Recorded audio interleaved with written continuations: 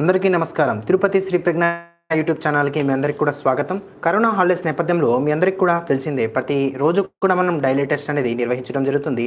దానితో పాటు ప్రతిరోజు కూడా మనం ఆన్లైన్ లైవ్ క్లాస్ అనేది అప్లోడ్ చేయడం జరుగుతుంది. ఇందులో భాగంగా మనం ఇప్పటివరకు కూడా డిఎస్సికి సంబంధించి డిఎస్సి నుంచి ఈ యొక్క ఆన్లైన్ లైవ్ క్లాసెస్ అనేది అప్లోడ్ చేయడం జరుగుతుంది. మరియు 2020 డిఎస్సికి సంబంధించి డిఎస్సి బ్యాచ్ నెంబర్ 1 మరియు 2 అనేది జరిగింది. తిరుపతి శ్రీప్రజ్ఞలో ఏ రోజు జరిగిన సిలబస్పై ఆ మరుసటి రోజు 50 మార్కులు డైలీ టెస్ట్ నిర్వహించి అదే రోజు సాయంత్రం మార్కులు మరియు ర్యాంకులు ప్రకటన చేస్తూ మీ యొక్క స్థాయిని, మీ యొక్క ర్యాంక్ని ఎంతమంది ఉంటే అంతమందిలో కూడా మొత్తం కూడా అవగాహన కల్పిస్తూ మీ యొక్క అభ్యసన స్థాయిని గుర్తు చేస్తున్న రాష్ట్రంలోని ఏకైక సంస్థ తిరుపతి శ్రీప్రజ్ఞ. ఇందులో భాగంగానే ప్రతిరోజు కూడా డైలీ టెస్ట్, ప్రతి వీక్ కూడా ఆ వీక్ జరిగిన సిలబస్పై ఆ వీక్ ఎండ్లో వీక్లీ గ్రాండ్ టెస్ట్ని నిర్వహించి మీ మార్కులు మరియు ర్యాంకులు ప్రకటన చేస్తూ మీ స్థాయిని గుర్తు చేస్తున్న రాష్ట్రంలోని ఏకైక సంస్థ తిరుపతి శ్రీప్రజ్ఞ. ఇందులో భాగంగానే ఈరోజు మనం లైవ్ ఎగ్జామ్ అనేది స్టార్ట్ చేస్తున్నాం. ఈ లైవ్ ఎగ్జామ్ సంబంధించి మొత్తంగా కూడా మనం మొదట చూసినట్టే మ్యాథ్స్కి సంబంధించి లైవ్ ఎగ్జామ్ చేసినాం, డిఎస్సి వారికి సంబంధించి ట్రై మెథడ్ సంబంధించి 2 లైవ్ ఎగ్జామ్స్ చేసాం, బయాలజీ సంబంధించి 2 లైవ్ ఎగ్జామ్స్ అయ్యాయి. ఇంకా చూసినట్టయితే హిస్టరీకి సంబంధించి లైవ్ ఎగ్జామ్ మరియు ఈరోజు జాగ్రఫీకి సంబంధించి లైవ్ ఎగ్జామ్ అనేది కండక్ట్ చేయడం జరుగుతుంది. దీనితో పాటు మనం గతంలో చూసినట్టయితే ఈవీఎస్ మొత్తం కూడా మన పార్ట్స్ అన్నీ కూడా ఈవీఎస్కి సంబంధించి అన్ని పార్ట్స్ కూడా లైవ్ ఎగ్జామ్ అనేది కండక్ట్ చేయడం జరిగింది. మరియు 5వ తరగతి ఈవీఎస్ అనేది కండక్ట్ చేయడం జరిగింది. త్వరలో కూడా అన్నీ కూడా టెక్స్ట్ బుక్ వైజ్ మొత్తం కూడా మనం ఈ యొక్క లైవ్ ఎగ్జామ్స్ అనేది కండక్ట్ చేయడం జరుగుతుంది. కాబట్టి ఈ వీడియోని మీ మిత్రులందరికీ కూడా షేర్ చేయండి, అప్పుడే ఎక్కువ మందికి రీచ్ అవుతుంది. ఇంకా మన ఛానల్ని సబ్స్క్రైబ్ చేసుకునే వాళ్ళు ఇప్పుడే సబ్స్క్రైబ్ చేసుకోండి. ఇక ఈరోజు వీడియోని మొదలుపెట్టే ముందు ఇప్పటివరకు కూడా మనం ఛానల్ని ఇంకా ఎవరు కూడా సబ్స్క్రైబ్ చేసుకోకుంటే ఇప్పుడే సబ్స్క్రైబ్ చేసుకోండి. ఇక తిరుపతి శ్రీప్రజ్ఞకు సంబంధించి అఫీషియల్ టెలిగ్రామ్ గ్రూప్ అనేది స్టార్ట్ చేస్తాం. ఈ టెలిగ్రామ్ గ్రూప్లో మీరు కూడా జాయిన్ అవ్వాలనుకుంటే మీరు ప్లేస్టోర్ నుంచి టెలిగ్రామ్ యాప్ని డౌన్లోడ్ చేసుకొని సెర్చ్ బాక్స్లో తిరుపతి శ్రీప్రజ్ఞ అని టైప్ చేయగానే మనకి ఇక్కడ కనిపిస్తుంది మీకు ఆఫీషియల్ లోగోతో ఆ యొక్క ఛానల్ అనేది కనిపిస్తుంది. మీరు నేరుగా అందులో జాయిన్ అయిపోవచ్చు. ఇక ఈ వీడియోని మీ మిత్రులందరూ కూడా షేర్ చేయండి, అప్పుడే ఎక్కువ మందికి రీచ్ అవుతుంది. ఈ వీడియో కేవలం డిఎస్సి వారికి మాత్రమే కాదు, ఇక ఇంటర్ అయిపోయిన వాళ్ళు చూసినట్టయితే RRB రాసుకోవచ్చు, గ్రూప్ డి రాసుకోవచ్చు, కానిస్టేబుల్ రాసుకోవచ్చు, పోస్టల్ రాసుకోవచ్చు. వాళ్ళందరికీ కూడా ఈ జాగ్రఫీ ఎగ్జామ్ అనేది జనరల్ సైన్స్లో భాగంగా చాలా చక్కగా ఉపయోగపడుతుంది.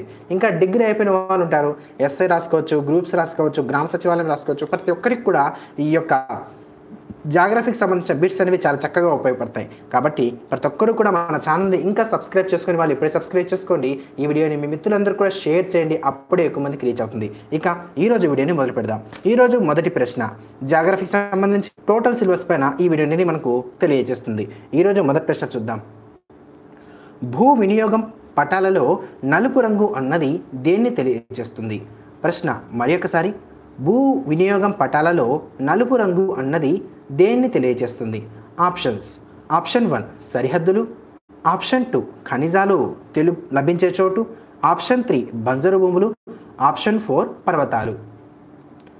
ప్రశ్న మరొకసారి చూసినట్టయితే భూ వినియోగం పటాలలో నలుపు రంగు దేన్ని సూచిస్తుంది?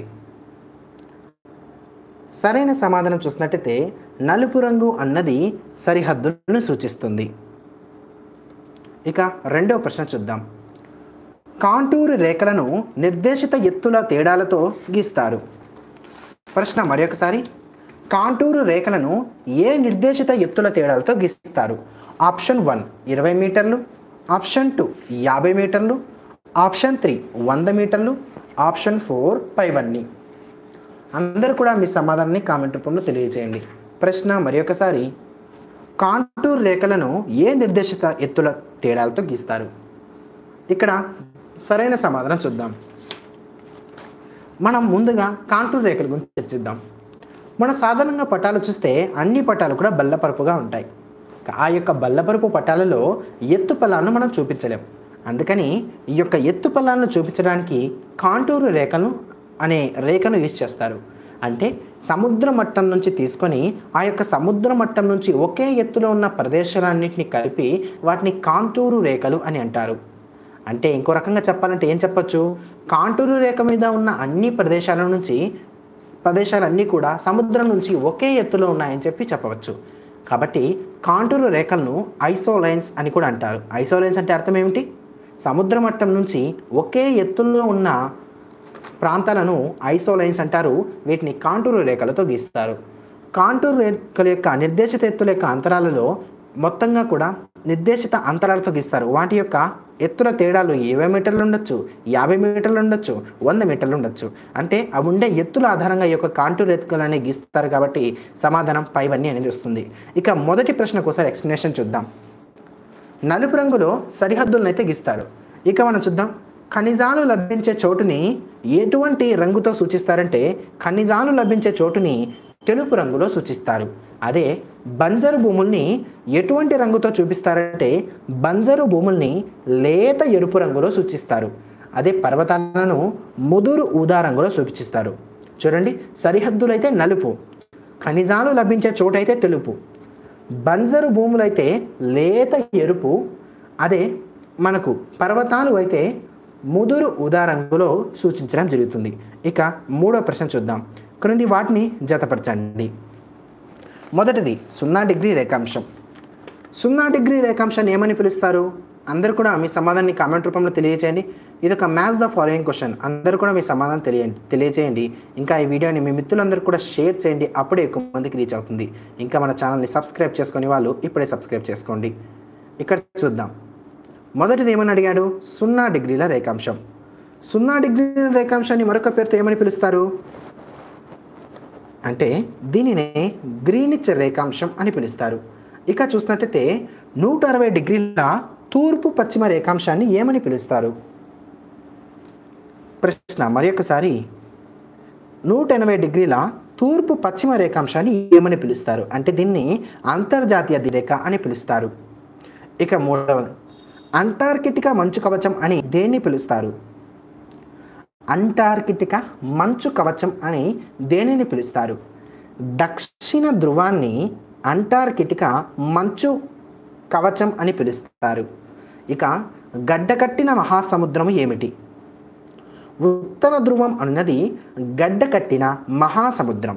ఈ మ్యాచ్ ద ఫాలోయింగ్ నుంచి గతంలో మనకు అన్ని కాంపిటేటివ్ ఎగ్జామ్స్ నుంచి ప్రశ్న అనేది వచ్చాయి కాబట్టి ఈ వీడియో అందరికీ కూడా షేర్ చేయండి.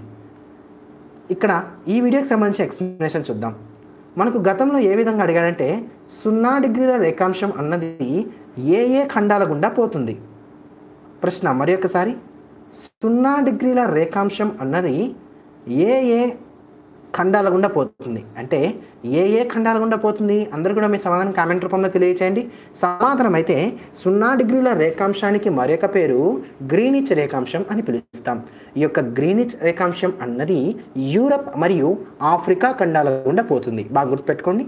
తర్వాత ప్రశ్న గతంలో ఈ విధంగా కూడా అడిగాడు, గ్రీనిచ్ రేఖాంశం అన్నది ఏ మహాసముద్రం గుండా పోతుంది అంటే అట్లాంటిక్ మహాసముద్రం గుండా ఈ యొక్క గ్రీనిచ్ రేఖాంశం పోతుంది. ఇక ఏ సముద్రం గుండా పోతుంది? గుర్తుపెట్టుకోండి, మహాసముద్రం అని అడిగితే అట్లాంటిక్ మహాసముద్రం పెట్టాలి. ఏ సముద్రం అని అడిగితే మధ్యధరా సముద్రం అని చెప్పి సమాధానం చేయాల్సి ఉంటుంది. ఇక ప్రశ్న ఈ విధంగా కూడా అడిగాడు, గ్రీనిచ్ రేఖాంశం అన్నది ఏ నది గుండా పోతుంది అంటే థేమ్స్ నది గుండా పోతుంది. ఇక ప్రశ్న ఈ విధంగా కూడా ఫ్రేమ్ చేయొచ్చు, గ్రీనిచ్ రేఖాంశం అన్నది ఏ ఎడారి గుండా పోతుందంటే సహారా ఎడారి, ఏ పర్వతం గుండా పోతుందంటే అట్లాస్ పర్వతము, ఏ నగరం గుండా పోతుందంటే లండన్ నగరము అని చెప్పి చెప్పడానికి అవకాశం ఉంది. ఇక 4వ ప్రశ్న చూద్దాం. ఈ క్రింది వాక్యాలలో సరైన వాక్యం కాని దాన్ని గుర్తించండి. ఆప్షన్ 1, భూమికి పడమర నుంచి తూర్పుకు గీయబడిన ఊహారేఖల్ని అక్షాంశాలు అంటారు. ఆప్షన్ 1 బాగా చూడండి. సరైన వాక్యం కాని దాన్ని గుర్తించండి అని చెప్పి అడిగాడు. ఈ వీడియోని మీ మిత్రులందరికీ కూడా షేర్ చేయండి. అప్పుడే ఎక్కువ మందికి రీచ్ అవుతుంది. ఈ వీడియో అందరికి కూడా టెట్ డిఎస్సి చాలా చక్కగా ఉపయోగపడుతుంది. ఇంకా మనం చూసినట్టయితే RRB, ఇంకా NTPC group D, postal, SSC groups, గ్రామ సచివాలయం లాంటి ఎన్నో కాంపిటేటివ్ ఎగ్జామ్స్కి చాలా చక్కగా ఉపయోగపడుతుంది. 4వ ప్రశ్న మరొకసారి చూద్దాం. ఈ క్రింది వాక్యాలలో సరైన వాక్యం కానిదాన్ని గుర్తించండి. ఆప్షన్ 1, భూమికి పడమర నుంచి తూర్పుకు గీయబడిన ఊహారేఖల్ని అక్షాంశాలు అని అంటారు. ఆప్షన్ 2, అక్షాంశాలు అన్నీ ఒకే కొలతను కలిగి ఉంటాయి. ఆప్షన్ 3, రేఖాంశాలు అన్నీ కూడా ఒకే పొడవును కలిగి ఉంటాయి. ఆప్షన్ 4, ధృవాలను కలుపుతూ గీయబడిన రేఖలను రేఖాంశాలు అని అంటారు. ఇక్కడ ఆప్షన్స్ ఒకసారి చర్చిద్దాం. మొదటి ఆప్షన్, భూమికి పడమర నుంచి తూర్పు గీయబడిన ఊహారేఖల్నే అక్షాంశాలు అని అంటారు. ఇది సరైనది. మనము గతం పేపర్లో కూడా జాగ్రఫీకి సంబంధించి టాప్ 50 బిట్స్లో మనం చర్చించుకున్నాం. ఏం చర్చించుకున్నాం? ఇది ఒక భారతదేశం అనుకోండి. భారతదేశం నుంచి మనకు చూస్తున్నట్టయితే కర్కట రేఖ అనేది పోతుంది. కర్కట రేఖ అనేది మొదటగా ప్రవేశించే రాష్ట్రం ఏమిటి అని చెప్పి మనం గతంలో ఒక ప్రశ్న అనేది చర్చించుకున్నాం. ఓకేనా? మనకు భూమికి పడమర నుంచి తూర్పు గీయబడిన ఊహారేఖల్ని అక్షాంశాలు అని అంటారు. ఇక రెండో ప్రశ్న చూద్దాం. రెండో ఆప్షన్ చూద్దాం. అక్షాంశాలన్నీ కూడా ఒకే కొలతను కలిగి ఉంటాయి అంటే ఇది తప్పు సమాధానం. ఎందుకంటే అక్షాలు భూమధ్య రేఖ దగ్గర చాలా పెద్దగా ఉంటుంది మరియు ఆ యొక్క భూమధ్య రేఖ దగ్గర నుంచి ధృవాలకు పోయే కొద్దీ అక్షాంశం యొక్క పరిమాణం అనేది తగ్గుతూ వస్తుంది. ఈ ప్రశ్న అనేది చాలా ముఖ్యమైనది. ఇంకా గతంలో ప్రశ్న ఏ విధంగా అడిగాడు? ఒక అక్షాంశం నుంచి మరొక అక్షాంశానికి మధ్య గల డిఫరెన్స్ ఎంత అంటే 111 కిలోమీటర్లు. గతంలో ఈ ప్రశ్న అనేది చాలాసార్లు అడిగాడు. ఇక చూడండి, అక్షాంశాలు అతిపెద్ద అక్షాంశం ఏమిటంటే భూమధ్య రేఖ అని అంటారు. మరియు అక్షాంశం అనేది ధృవాలకు వెళ్ళే కొద్దీ దాని యొక్క సైజ్ అనేది తగ్గుతూ వస్తుంది. కాబట్టి అక్షాంశాలన్నీ కూడా ఒకే కొలతను అయితే కలిగి ఉండవు. అంటే సైజ్ ఎక్కువగా ఉంటుంది, అలా తగ్గుతూ వెళ్తూ ఉంటుంది. ఇక రేఖాంశాలన్నీ కూడా ఒకే పొడవు ఉంటాయి. ధృవాలను కలుపుతూ గీయబడిన రేఖలు రేఖాంశాలు అని అంటారు. ఇవి సరైన సమాధానం. ఇంకా 5వ ప్రశ్న చూద్దాం. భూమి ఆకృతిని బట్టి భూమిపై ఒక స్థానం నుంచి ఒకే దిశలో వెనుదిరగకుండా మనం చేయడం మొదలు పెడితే ఏమవుతుంది? ప్రశ్న మరొకసారి. భూమి ఆకృతిని బట్టి భూమిపై ఒక స్థానం నుంచి ఒకే దిశలో వెనుదిరగకుండా మనం ప్రయాణం చేయడం మొదలు పెడితే ఏమి జరుగుతుంది? ఆప్షన్ 1 అదే స్థానానికి చేరుతాం. ఆప్షన్ 2 వ్యతిరేక స్థానంలో చేరుతాం. ఆప్షన్ 3 ఏ స్థలాన్ని చేరుతామో నిర్ధారించలేము. ఆప్షన్ 4 సముద్రాల వైపు చేరుతాం. దీనికి సంబంధించి సరైన సమాధానం చూసినట్టయితే మనం చిన్నప్పటి నుంచి చదివాం, భూమి అనేది గోళాకృతిలో ఉంది అని చెప్పి. అంటే భూమి ఆకృతిని బట్టి మనం ఒక స్థానం నుంచి బయలుదేరితే అది గోళాకారంలో ఉంది కాబట్టి తిరిగి అదే స్థానానికి చేరుతాం. ఇక 6వ ప్రశ్న చూద్దాం. ఆంధ్రప్రదేశ్లోని అనేక జిల్లాలు ఏ భూస్వరూపాలను కలిగి ఉన్నాయి? ప్రశ్న మరొకసారి. ఆంధ్రప్రదేశ్లోని అనేక జిల్లాలు ఏ భూస్వరూపాలు కలిగి ఉన్నాయి? ఆప్షన్ 1 పర్వతం, ఆప్షన్ 2 పీఠభూములు, ఆప్షన్ 3 మైదానాలు, ఆప్షన్ 4 నదీ జలాలు. అందరూ కూడా మీ సమాధానాన్ని కామెంట్ రూపంలో తెలియచేయండి. ఆంధ్రప్రదేశ్లో అనేక జిల్లాలు ఏ భూస్వరూపాలను కలిగి ఉన్నాయి?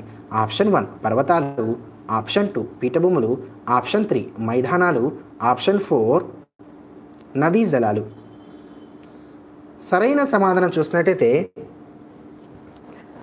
ఆంధ్రప్రదేశ్లో అనేక జిల్లాలు మైదానాలు అనే భూస్వరూపాలను కలిగి ఉన్నాయి. ఇక 7వ ప్రశ్న చూద్దాం. చౌడు నేలలు అన్నవి ఎటువంటి లక్షణాలు కలిగి ఉంటాయి? ప్రశ్న మరొకసారి. చౌడు నేలలు అన్నవి ఎటువంటి లక్షణాలు కలిగి ఉంటాయి? ఆప్షన్ 1 ఎక్కువగా సున్నం క్షారత్వాన్ని కలిగి ఉంటుంది. ఆప్షన్ 2 తేమను పీల్చుకోలేవు. ఆప్షన్ 3 పంటలు పండించుటకు వీలు లేనివి. ఆప్షన్ 4 పైవన్నీ. చౌడు నేలలు అన్నవి ఎటువంటి లక్షణాలు కలిగి ఉంటాయి? ఎక్కువగా సున్నం క్షారత్వాన్ని కలిగి ఉంటాయి. ఆప్షన్ 2 తేమను పీల్చుకోలేవు.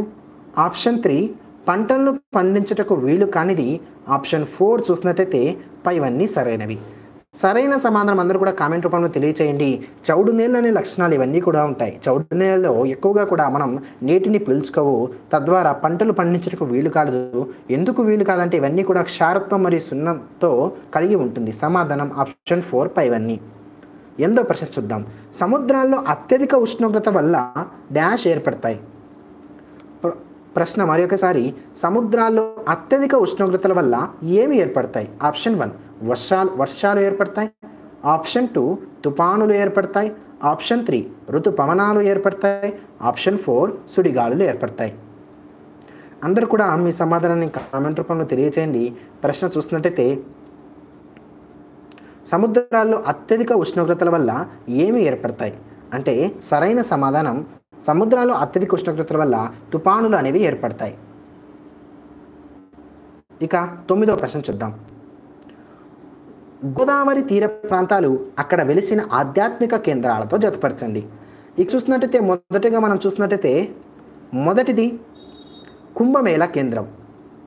కుంభమేళా కేంద్రం అన్నది ఎటువంటి ఊరికి సంబంధించినది? కుంభమేళా కేంద్రం అనేది ఎక్కడ జరుగుతుంది? సరైన సమాధానం చూద్దాం. కుంభమేళా కేంద్రం ప్రముఖ కుంభమేళా కేంద్రం అనేది దేన్ని పిలుస్తారంటే ప్రముఖ కుంభమేళా కేంద్రం అని చెప్పి నాసిక్ని పిలుస్తారు. ఇక రెండవది, గౌతమేశ్వర ఆలయం ఎక్కడ ఉంది అంటే మందనిలో గౌతమేశ్వర ఆలయం ఉంది. మూడవది చూద్దాం, ప్రముఖ సబ్కండ్ గురుద్వారా ఎక్కడ ఉంది?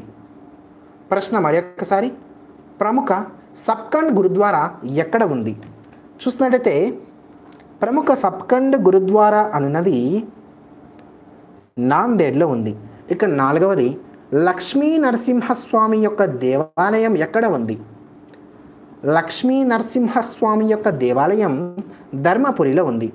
ఇక్కడ మనం ప్రశ్న ఈ విధంగా కూడా అడగడానికి అవకాశం ఉంది, గోదావరి తీర ప్రాంతాల్లో ఉన్న ఆధ్యాత్మిక కేంద్రాల్లో కింది వాటిలో కానిదేది అని చెప్పి మనకు ధర్మపురి, నాందేడ్, శ్రీశైలం, నాసిక్ అని ఇచ్చారనుకోండి. మనకు ఇక్కడ చూసినట్టయితే శ్రీశైలం అనున్నది కృష్ణా నది ఒడ్డున ఉంది, గోదావరి నది ఒడ్డున లేదు. అంటే మనం ఇక్కడ మ్యాచ్ ద ఫాలోయింగ్ ఇచ్చాడని చెప్పి అలా నేర్చుకోకూడదు. గోదావరి తీర ప్రాంతాల్లో ఇంకా ఏ ఏ కేంద్రాలు ఉన్నాయి, ఏ ఏ కేంద్రాలు ఏ ఏ ఊరు ఒడ్డున ఉన్నాయి అన్నీ కూడా చాలా జాగ్రత్తగా నేర్చుకోవాలి. ప్రశ్న ఏ విధంగా కూడా అడగడానికి అవకాశం ఉంది. ఇక 10వ ప్రశ్న చూద్దాం. శ్రీనాథుడు రచించిన పల్నాటి వీర చరిత్ర, వల్లభరాయుడు రచించిన క్రీడాభిమం అన్నది ఏమి తెలియజేసే గ్రంథాలు? ప్రశ్న మరొకసారి, శ్రీనాథుడు రచించిన పల్నాటి వీర చరిత్ర, వల్లభరాయుడు రచించిన క్రీడాభిరామం అన్నది వేటిని తెలియజేస్తాయి? ఆప్షన్ 1 ఆధ్యాత్మికత భావనలు తెలియజేస్తాయి. ఆప్షన్ 2 రాజకీయ ఆర్థికాంశాలను తెలియజేస్తాయి.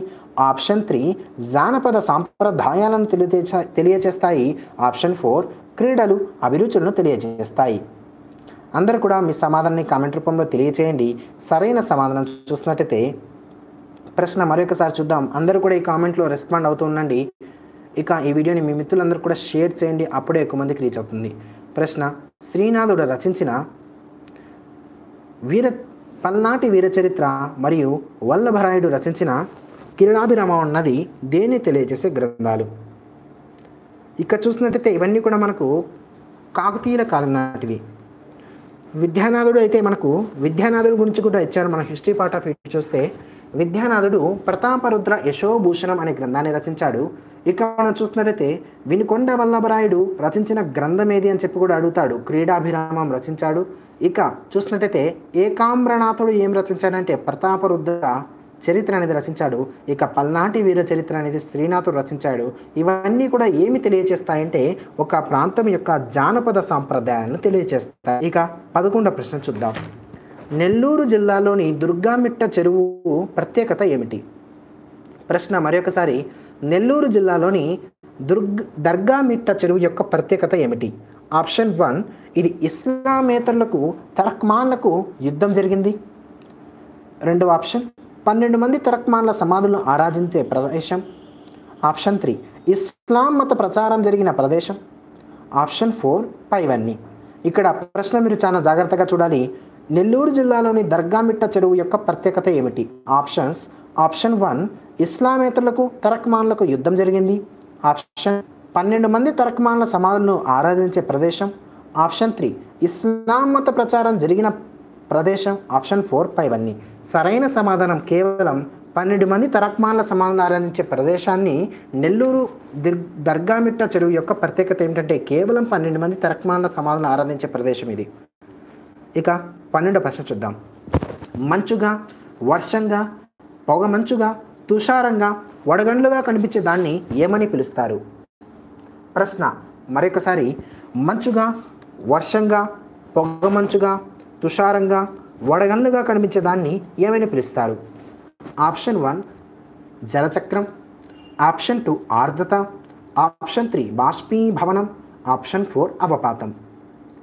సరైన సమాధానం చూసినట్టయితే అవపాతం అన్నది మంచుగా, వర్షంగా, పొగమంచుగా, తుషారంగా, వడగండ్లుగా కనిపించేది.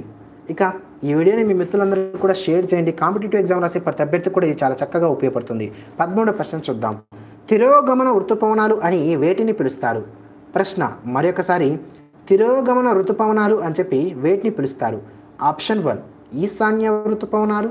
ఆప్షన్ 2 నైరుతి ఋతుపవనాలు. ఆప్షన్ 3 వాయువ్య ఋతుపవనాలు. ఆప్షన్ 4 పైవన్నీ. ఇక్కడ సరైన సమాధానం చూద్దాం.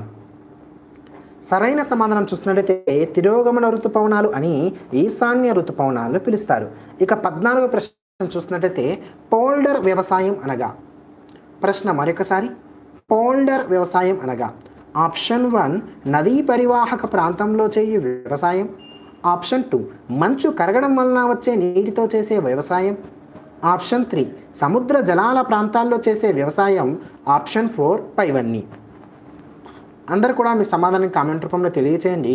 పోల్డర్ వ్యవసాయం అంటే, ఇక ఈ పోల్డర్ వ్యవసాయం అన్నది మనకు యూరప్ కాంటినెంట్ సంబంధించి మనకు ఈ కంటెంట్ అనేది ఇవ్వడం జరిగింది. ఇక ఐరోపాలో చూద్దాం. ఐరోపాలో ఎక్కువ భాగం పర్వతాలతో ఉంది. పర్వతాలు ఎక్కువగా ఉన్న ప్రాంతంలో వ్యవసాయానికి అనువుగా ఉండదు. కాబట్టి ఆ యూరోప్లో ఉండే దేశాల్లో తక్కువ సేద్యపు భూములనే ఉన్నాయి. అంటే ఎంత వ్యవసాయ భూమి ఉందంటే మనకు ఒక డేటా ఇచ్చాడు. ఈ డేటా కూడా చాలా ఖచ్చితంగా మనం నేర్చుకోవాలి. అంటే కేవలం నార్వే ఉన్న భూభాగం మొత్తంలో కూడా కేవలం 3% అన్నది వ్యవసాయం చేయడానికి అవకాశం ఉంది. ఇక ఇంగ్లాండ్లో చూసినట్టయితే కేవలం 30% అన్నది వారి యొక్క భూభాగంలో వ్యవసాయం చేయడానికి అనువుగా ఉంది. ఇక మనం జర్మనీలో చూస్తే 40% అన్నది వ్యవసాయం చేయడానికి అనుకూలంగా ఉంది. ఇక మన భారతదేశం యొక్క డేటా కూడా ఇంట్లో ఇంక్లూడ్ చేశాడు. మొత్తం భారతదేశంలో 55% అన్నది వ్యవసాయం చేయడానికి చాలా అనుకూలంగా భూమి ఉంది. అయితే హాలాండ్ అనే దేశంలో వ్యవసాయం పనికొచ్చే భూమి చాలా తక్కువగా ఉంది. అందుకోసం వారికి ఎక్కువగా భూమి కొరత ఉంది. ఆ యొక్క భూమి కొరతను తగ్గించుకోవడానికి వారు గతంలో సముద్ర జలాలతో నిండి ఉన్న ప్రాంతాన్ని వెనకకు మళ్లించి ఆ యొక్క ప్రాంతాన్ని గోడలు కట్టి, ఈ యొక్క గోడల్ని డైక్స్ అని పిలుస్తారు. అంటే సముద్ర జలాలతో ఉన్న ప్రాంతాన్నిలో ఉన్న నీటిని వెనక్కి నెట్టి ఆ ప్రాంతంలో గోడ కట్టి, ఆ గోడ కట్టిన ప్రాంతంలో వ్యవసాయం చేస్తూ ఉండేవారు. దీన్ని వ్యవసాయం అని పిలుస్తారు. సరైన సమాధానం చూస్తే సముద్ర జలాల ప్రాంతంలో చేసే వ్యవసాయాన్ని పోల్డర్ వ్యవసాయం అని పిలుస్తారు. ఇక 15వ ప్రశ్న చూద్దాం. యూరప్ ఖండంలో ప్రవహించు చాలా నదులు ఏ మహాసముద్రంలో కలుస్తాయి? ప్రశ్న మరొకసారి, యూరప్ ఖండంలో ప్రవహించు చాలా నదులు ఏ మహాసముద్రంలో కలుస్తాయి? ఆప్షన్ 1 ఆర్కిటిక్ సముద్రం, ఆప్షన్ 2 అంటార్కిటిక్ సముద్రం, ఆప్షన్ 3 కాస్పియన్ సముద్రం, ఆప్షన్ 4 అట్లాంటిక్ సముద్రం.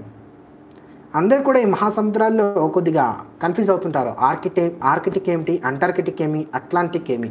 అందరూ కూడా మీ మ్యాప్ ఓరియంటెడ్గా చదివితే ఈ యొక్క మహాసముద్రాలు ఏమనేది చాలా జాగ్రత్తగా గుర్తుపెట్టుకోవచ్చు. యూరప్ ఖండంలో ప్రవహించు చాలా నదులు అన్నవి అట్లాంటిక్ మహాసముద్రంలో కలుస్తాయి. ఇక 16వ ప్రశ్న చూద్దాం. యూరప్ మైదానాల్లో ముఖ్యమైన పంట ఏమిటి? ప్రశ్న మరొకసారి, యూరప్ మైదానాల్లో చాలా ముఖ్యమైన పంట ఏమిటి? Option 1 barley, option 2 oats, option 3 రై, ఆప్షన్ 4 గోధుమ. సరైన సమాధానం చూసినట్లయితే యూరప్ మైదానాల్లో అతి ముఖ్యమైన పంట గోధుమ.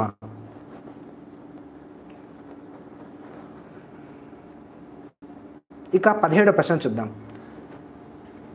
ఈ ఎగ్జామ్ సంబంధించి పీడిఎఫ్ మీకు వెంటనే కావాలనుకుంటే ఇప్పుడే ప్లే స్టోర్ నుంచి టెలిగ్రామ్ యాప్ని డౌన్లోడ్ చేసుకొని ఆ యొక్క టెలిగ్రామ్ యాప్లో తిరుపతి శ్రీప్రజ్ఞ సెర్చ్ చేయగానే మనకు ఛానల్ వస్తుంది. ఆ ఛానల్ మీరు జాయిన్ అయిపోతే వాటికి సంబంధించిన పీడిఎఫ్ అనేది మీకు వెంటనే ఆ యొక్క టెలిగ్రామ్ గ్రూప్లో అప్లోడ్ చేయడం జరుగుతుంది. ఈ వీడియోని మీ మిత్రులందరూ కూడా షేర్ చేయండి.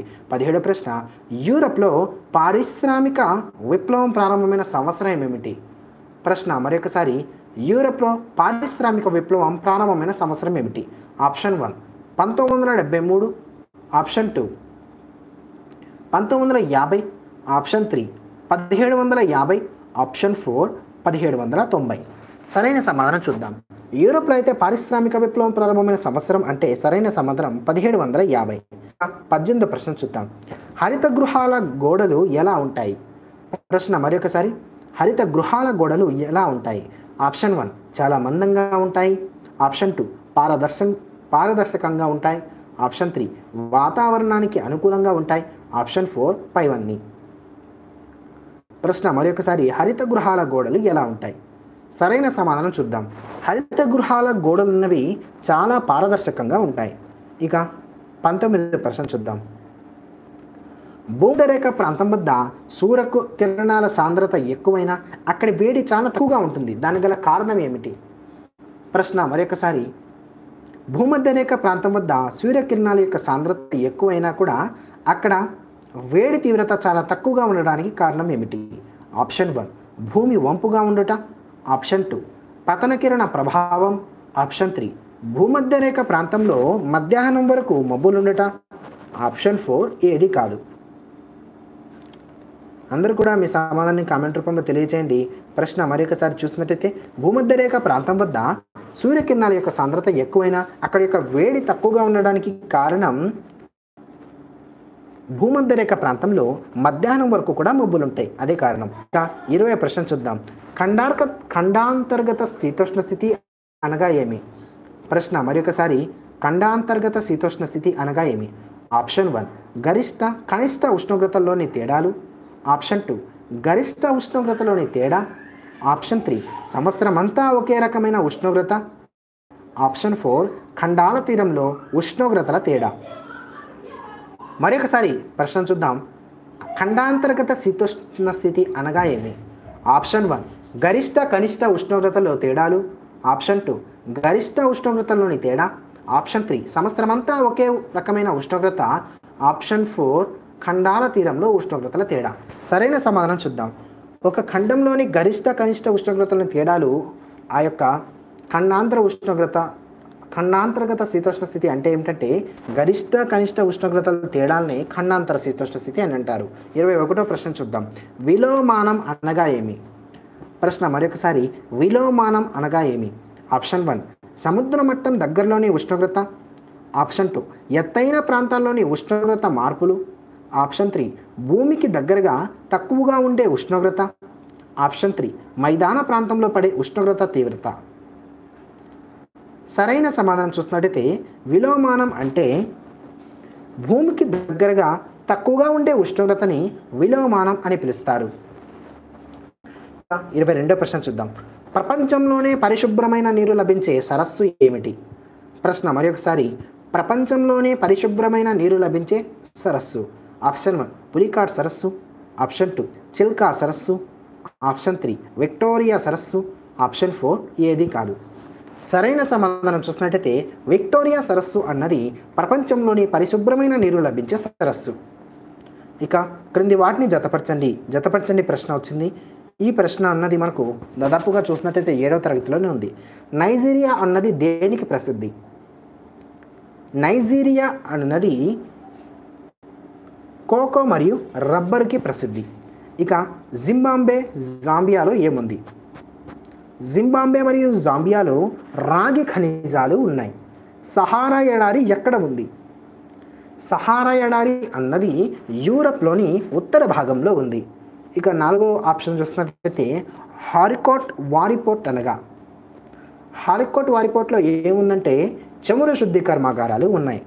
ఈ వీడియోకి సంబంధించిన PDF అనేది మీకు టెలిగ్రామ్ గ్రూప్లో అందజేయడం జరుగుతుంది. కాబట్టి ప్రతి ఒక్కరు కూడా ఈ PDF సంబంధించి టెలిగ్రామ్ గ్రూప్లో జాయిన్ అవుతే మీకు PDF అనేది లభిస్తుంది. ఇక 24వ ప్రశ్న చూద్దాం. ఈ క్రింది వాటిలో సరికాని వాక్యాన్ని గుర్తించండి. ఆప్షన్ 1 భూమి ఆకాశం కలిసినట్టు కనిపించే ప్రదేశాన్ని క్షితిజం అని అంటారు. ఆప్షన్ 2 ధ్రువ ప్రాంతంలో ఉత్తర భాగాలను టండ్రా ప్రాంతం అంటారు. ఆప్షన్ 3 ధ్రువ ప్రాంతంలో గడ్డ కట్టిన రాయి లాంటి మంచును ఐస్బర్గ్స్ అంటారు.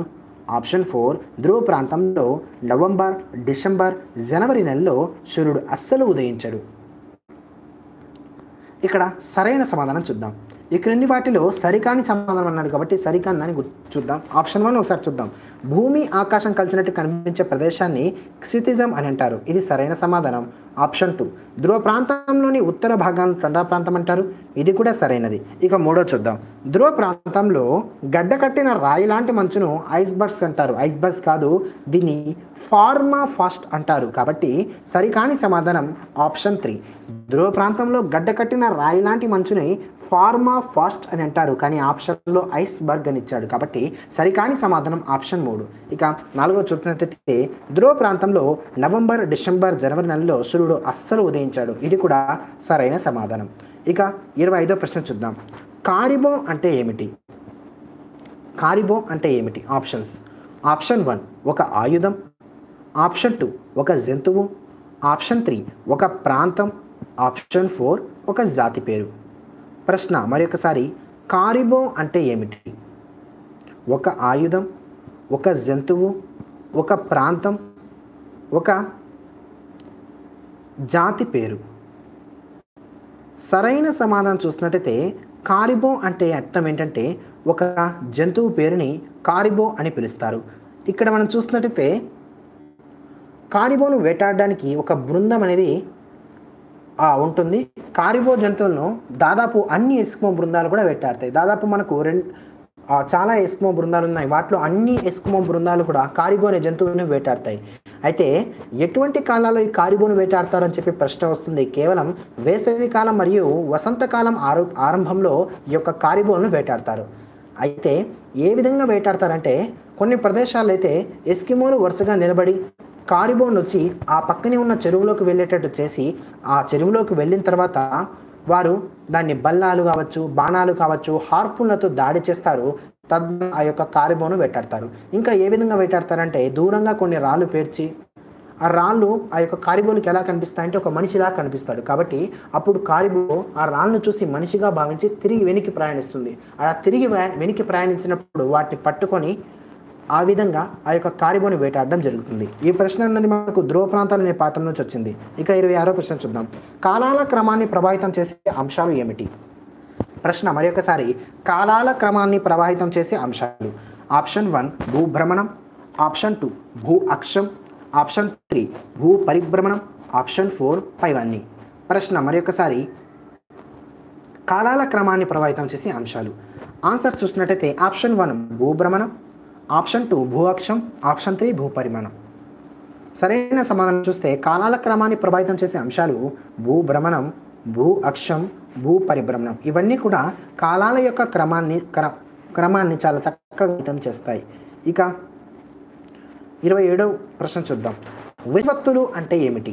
ప్రశ్న మరొకసారి, విషవత్తులు అంటే ఏమిటి? ఆప్షన్ చూసినట్టయితే ఆప్షన్ 1 పగటి సమయం ఎక్కువగా ఉండే రోజులు, ఆప్షన్ 2 రాత్రి పగలు సమానంగా ఉండే రోజులు, ఆప్షన్ 2 చూసినట్టయితే ఉష్ణోగ్రత అత్యధికంగా ఉండే రోజులు, ఆప్షన్ 3 రాత్రి పగలు సమానంగా ఉండే రోజులు, ఆప్షన్ 4 సూర్యునికి భూమి దగ్గరగా ఉండే రోజులు. ప్రశ్న ఏమిటి అడిగాడంటే విషవత్తులు అంటే ఏమిటి? విషవత్తులు అనే రోజుల్లో ఏం జరుగుతుందంటే రాత్రి పగలు చాలా సమానంగా ఉంటుంది. అంటే ఇక్కడ చూసినట్టయితే విషవత్తుల రోజులు అని చెప్పి ఏ రోజులు పిలుస్తారంటే కూడా మనకు ప్రశ్న అనేది రావడం జరుగుతుంది. మార్చి 21ని మరియు సెప్టెంబర్ 23ని విషవత్తుల రోజులు అని పిలుస్తారు. ఈ యొక్క విషవత్తు రోజులలో సూర్యకిరణాలు భూమధ్య రేఖపై లంబంగా పడతాయి. అంటే తద్వారా ఏం జరుగుతుందంటే మనకు రాత్రి పగలు రెండు కూడా సమానంగా ఉంటాయి. ఇక మనకు ఈ యొక్క విషవత్తుల్లో సూర్యకిరణాలు అనేవి భూమధ్య రేఖపై చాలా లంబంగా పడతాయి. అయితే మనకు ప్రశ్న ఏ విధంగా కూడా వస్తుంది, కర్కట రేఖపై సూర్యకిరణాలు లంబంగా పడే రోజు ఏమిటి అంటే జూన్ 21 అని చెప్పాలి. ఇంకా మకర రేఖపై సూర్యకిరణాలు లంబంగా పడే రోజు అంటే డిసెంబర్ 22 అని చెప్పాలి. ఈ 4 క్వశ్చన్లు కూడా చాలాసార్లు మనకు కాంపిటేటివ్ ఎగ్జామ్స్లో వచ్చింది. ఇవన్నీ కూడా చాలా గుర్తుపెట్టుకోవాలి డేట్స్. ఇక 28వ ప్రశ్న చూద్దాం. క్రింది వాటిలో ఇండో ఆరియన్ భాషా కుటుంబానికి చెందిన భాష. ప్రశ్న మరొకసారి, క్రింది వాటిలో ఇండో ఆరియన్ భాషా కుటుంబానికి చెందిన భాష. ఆప్షన్ 1 సంస్కృతం, ఆప్షన్ 2 గోండు భాషలు, ఆప్షన్ 3 తమిళం, ఆప్షన్ 4 కన్నడం. సరైన సమాధానం చూసినట్టయితే ఇండో ఆరియన్ భాషా కుటుంబానికి చెందిన భాష సంస్కృతం. ఇంకా ఇండో ఆరియన్ భాషా కుటుంబంలో ఇంకా ఏ భాషలు ఉన్నాయంటే సంస్కృతంతో పాటు హిందీ, మరాఠీ, పంజాబీ, బెంగాలీ ఇవన్నీ కూడా ఇండో ఆరియన్ భాషలో ఉంటాయి. ఇంకా మిగిలిన భాషలు ఇక్కడ గోండు భాషలు, కన్నడం, తమిళం, తెలుగు, మలయాళం ఇవన్నీ కూడా ద్రవిడ భాషా కుటుంబానికి చెందినవి. ఇక 29వ ప్రశ్న చూద్దాం. అడవులు పెరగని ప్రదేశాలు ఏవి? ప్రశ్న మరొకసారి, అడవులు పెరగని ప్రదేశాలు ఏవి? ఆప్షన్ 1 మంచుతో కప్పి ఉండే హిమాలయ ప్రాంతాలు, ఆప్షన్ 2 ఎడారులు, ఆప్షన్ 3 ఇసుకతో కూడిన తీర ప్రాంతాలు, ఆప్షన్ 4 పైవన్నీ. అడవులు పెరగని ప్రదేశాలు ఏమిటి? మంచుతో కప్పి ఉండే హిమాలయ ప్రాంతాల్లో మరియు ఎడారులలో మరియు ఇసుకతో కూడిన తీర ప్రాంతాల్లో అడవులు అనేవి పెరగవు. ఇక 30వ ప్రశ్న చూద్దాం. అడవులు ఎదగడానికి తేమ, వేడిమి అందుబాటులో ఉండే అడవులు ఏవి? ప్రశ్న మరొకసారి, అడవులు ఎదగడానికి తేమ, వేడిమి అందుబాటులో ఉండే అడవులు ఏవి?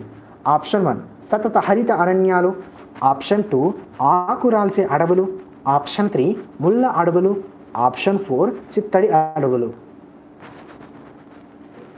ప్రశ్న మరొకసారి, అడవులు ఎదగడానికి తేమ వేడిమి అందుబాటులో ఉండే అడవులేవి?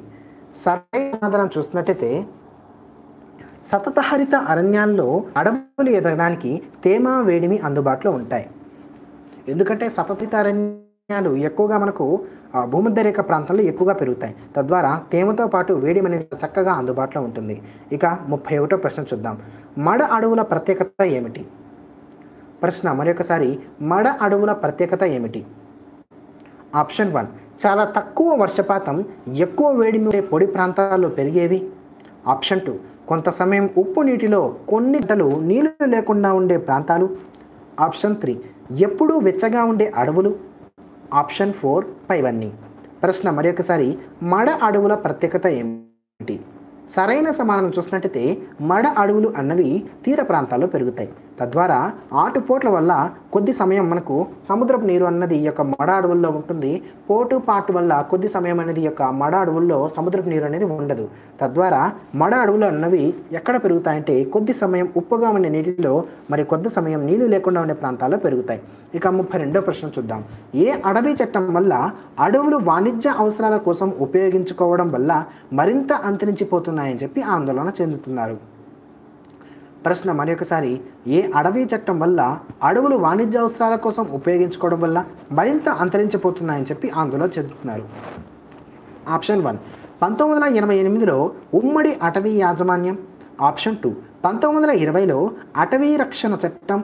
ఆప్షన్ 3 1988లో జాతీయ అటవీ సంరక్షణ విధానం. ఆప్షన్ 4 2006 అటవీ హక్కుల చట్టం. సరైన సమాధానం చూసినట్టయితే 2006 అటవీ హక్కుల చట్టం ద్వారా అడవులు వాణిజ్య అవసరాల కోసం ఉపయోగించుకోవడం వల్ల మరింత అంతరించిపోతున్నాయని చెప్పి ఆందోళన చెందుతున్నారు. ఇక 33వ ప్రశ్న. ఒక గుట్ట నుంచి గ్రానైట్ రాళ్ళు తీసి అమ్ముకోవచ్చు కాబట్టి గుట్ట అనేది ఒక. ప్రశ్న మరొకసారి, ఒక గుట్ట నుంచి గ్రానైట్ రాళ్ళు తీసి అమ్ముకోవచ్చు కాబట్టి గుట్ట అనేది ఒక. ఆప్షన్ 1 పునరుద్ధరించబడే వనరు. ఆప్షన్ 2 పునరుద్ధరించబడని వనరు. ఆప్షన్ 3 విలువైన వనరు. ఆప్షన్ 4 ప్రయోజన వనరు. సరైన సమాధానం చూద్దాం. ఇది ఒక పునరుద్ధరించబడని వనరు. 34వ ప్రశ్న చూద్దాం. ఇక్కడ నుంచి మన విశ్వం అనే టాపిక్ వస్తుంది. చాలా ఇంపార్టెంట్, అన్ని కాంపిటేటివ్ ఎగ్జామ్లో చాలా ఖచ్చితంగా అడిగే బిట్ ఇది. సూర్యుడి నుంచి భూమి ఎన్నవ గ్రహం? ఆప్షన్ 1 3వ గ్రహం. ఆప్షన్ 2 2వ గ్రహం. ఆప్షన్ 3 4వ గ్రహం. ఆప్షన్ 4 5వ గ్రహం. ఇక్కడ చూసినట్టయితే మనకు సూర్యుడి నుంచి మొదట బుధుడు ఉంటాడు, తర్వాత శుక్రుడు, తర్వాత భూమి, తర్వాత అంగారకుడు, తర్వాత గురుడు, తర్వాత మనం చూసినట్టయితే శని, తర్వాత యురేనస్, తర్వాత నెప్ట్యూన్. ఇవన్నీ కూడా మనకు ఉంటాయి. శని, వరుణుడు, ఇంద్రుడు తెలుగులో అయితే. ఇక్కడ మనం చూసినట్టయితే భూమి నుంచి సూర్యుడు 3వ గ్రహం. ఇక్కడ సూర్యుడి నుంచి భూమి అన్నది 3వ గ్రహం. ఇక్కడ 35వ ప్రశ్న చూద్దాం. చంద్రుడు భూమి చుట్టూ పరిభ్రమిస్తున్నప్పుడు దాని ఆకారం మారినట్లు కనిపిస్తుంది ఎందువల్ల? ప్రశ్న మరొకసారి, చంద్రుడు భూమి నుంచి పరిభ్రమిస్తున్నప్పుడు దాని ఆకారం మారినట్లు కనిపిస్తుంది ఎందువల్ల? ఆప్షన్ 1 వాటి కక్షలో అవి తిరగడం వల్ల. ఆప్షన్ 2 భూభ్రమణం వల్ల. ఆప్షన్ 3 సూర్యకాంతిలో మార్పుల వల్ల. ఆప్షన్ 4 పైవేవి కాదు. సరైన సమాధానం చూసినట్టయితే సూర్యకాంతిలో మార్పుల వల్ల భూమి చుట్టూ చంద్రుడు పరిభ్రమిస్తున్నప్పుడు దాని ఆకారం మారినట్లు కనిపిస్తుంది. ఎందుకంటే మనకు చంద్రుడు అన్నవాడు స్వయం ప్రకాశం కాదు. సూర్యుడి నుంచి వచ్చే కాంతిని పరావర్తనం చెందడం వల్ల మనకు సూర్యుడు వెలుగుతున్నట్టు కనిపిస్తాడు. కాబట్టి సూర్యకాంతిలో మార్పుల వల్ల ఈ యొక్క భూమి చుట్టూ సూర్యుడు పరిభ్రమిస్తున్నప్పుడు దాని ఆకారం మారినట్లు కనిపిస్తుంది. ఇక 36వ ప్రశ్న చూద్దాం. అంగారకుడికి శుక్రుడికి మధ్యలో ఉన్న గ్రహం ఏమిటి? మళ్ళీ మనం కూడా మొత్తం కూడా ఈక్వల్గా అంటే ఒక సీక్వెన్స్గా గ్రహాలు తెలుసుకోవాలి. బుధుడు, శుక్రుడు, భూమి, అంగారకుడు, గురుడు, శని, వరుణుడు, ఇంద్రుడు. వరుణుడిని యురేనస్ అంటారు, ఇంద్రుడిని నెప్ట్యూన్ అని అంటారు, శనిని శాటర్న్ అని పిలుస్తారు. ఇక అంగారకుడికి శుక్రుడికి మధ్యలో ఉన్న గ్రహం ఏంటంటే భూమి అని చెప్పవచ్చు. 37వ ప్రశ్న చూద్దాం. భూమికి సూర్యుడికి మధ్య అత్యధిక దూరం ఉండే స్థితిని ఏమంటారు? ప్రశ్న మరొకసారి, భూమికి సూర్యునికి మధ్య అత్యధిక దూరం ఉండే స్థితిని ఏమంటారు? ఆప్షన్ 1 అపహేలి. ఆప్షన్ 2 పరహేలి. ఆప్షన్ 3 కక్ష, ఆప్షన్ 4 ఏది కాదు.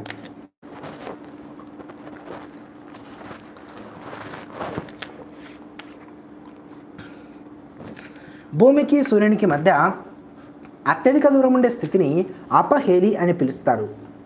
అపహేలి యొక్క దూరం అంటే మనకు సూర్యుడికి భూమికి ఎక్కువ దూరం ఉంటుంది. ఎంత దూరం ఉంటుందంటే 152 మిలియన్ కిలోమీటర్ల దూరం అనేది ఉంటుంది. అదే పరిహేలి అంటే ఏమిటి? సూర్యుడికి భూమికి మధ్య దూరం చాలా తక్కువ దూరం ఉంటుంది కాబట్టి దీన్ని పరిహేలి అని పిలుస్తారు. పరిహేలి మధ్య దూరం ఏంటంటే 147 మిలియన్ కిలోమీటర్లు అని పిలిచవచ్చు.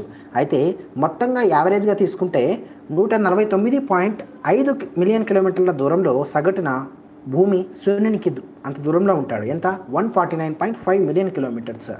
ఇక 38వ ప్రశ్న చూద్దాం. భూకక్ష పొడవు ఎంత? ప్రశ్న మరొకసారి, భూకక్ష పొడవు ఎంత? ఆప్షన్ 1 900 మిలియన్ కిలోమీటర్లు, ఆప్షన్ 2 965 మిలియన్ కిలోమీటర్లు, ఆప్షన్ 3 1000 మిలియన్ కిలోమీటర్లు, ఆప్షన్ 4 865 మిలియన్ కిలోమీటర్లు. సరైన సమాధానం చూద్దాం. భూకక్ష పొడవు ఎంత అంటే సరైన సమాధానం ఆప్షన్ 2 965 మిలియన్ కిలోమీటర్లు. 39వ ప్రశ్న చూద్దాం. క్రింది వాటిలో ఏ పటాలను విషయ నిర్దేశిత పటాలు అని అంటారు? ప్రశ్న మరొకసారి, క్రింది వాటిలో ఏ పటాలను విషయ నిర్దేశిత పటాలు అని పిలుస్తారు? ఆప్షన్ 1 రాజకీయ పటాలు, ఆప్షన్ 2 భౌతిక పటాలు, ఆప్షన్ 3 భూ వినియోగ పటాలు, ఆప్షన్ 4 పైవన్నీ. విషయ నిర్దేశిత పటాలు అని రాజకీయ పటాలను పిలుస్తారు, భౌతిక పటాలను పిలుస్తారు, భూ వినియోగ పటాలను పిలుస్తారు. సరైన సమాధానం ఆప్షన్ 4 పైవన్నీ. ఇక 40వ ప్రశ్న చూద్దాం. సముద్ర మట్టం నుంచి ఒకే ఎత్తులో ఉండే ప్రాంతాలను చూపడానికి గీచే రేఖలను ఏమంటారు? మరొకసారి, సముద్ర మట్టం నుంచి ఒకే ఎత్తులో ఉండే ప్రాంతాలను చూపడానికి గీచే రేఖలను ఏమంటారు? ఇప్పుడే మనం చర్చించుకున్నాం. సముద్రం నుంచి ఒకే ఎత్తులో ఉన్న ప్రదేశాలన్నీ కలిపే వాటిని కాంటూర్ రేఖలు అంటారు. ఈ కాంటూర్ రేఖలు ఇంకో రకంగా చెప్పాలంటే ఇవన్నీ కూడా సముద్రపు యొక్క మట్టం నుంచి కూడా ఒకే ఎత్తులో ఉంటాయి. ఈ యొక్క రేఖలకి మరొక పేరు ఐసోలైన్స్. 41వ ప్రశ్న చూద్దాం. చైనాకు చెందిన డామింగ్ హనీతు అనే చైనీయుడు దీనిపై పట్టాన్ని గీచి చక్రవర్తికి సమర్పించాడు. ప్రశ్న మరొకసారి, చైనాకు చెందిన డామింగ్ హనీతు అనే చైనీయుడు దీనిపైన పట్టాన్ని గీచి చక్రవర్తికి సమర్పించాడు. ఆప్షన్ 1 బంగారు రేఖపై గీచాడు, ఆప్షన్ 2 మట్టి ఫలకలపై గీచాడు, ఆప్షన్ 3 గుడ్డ మీద గీచాడు, ఆప్షన్ 4 శిలాశాసనం మీద గీచాడు.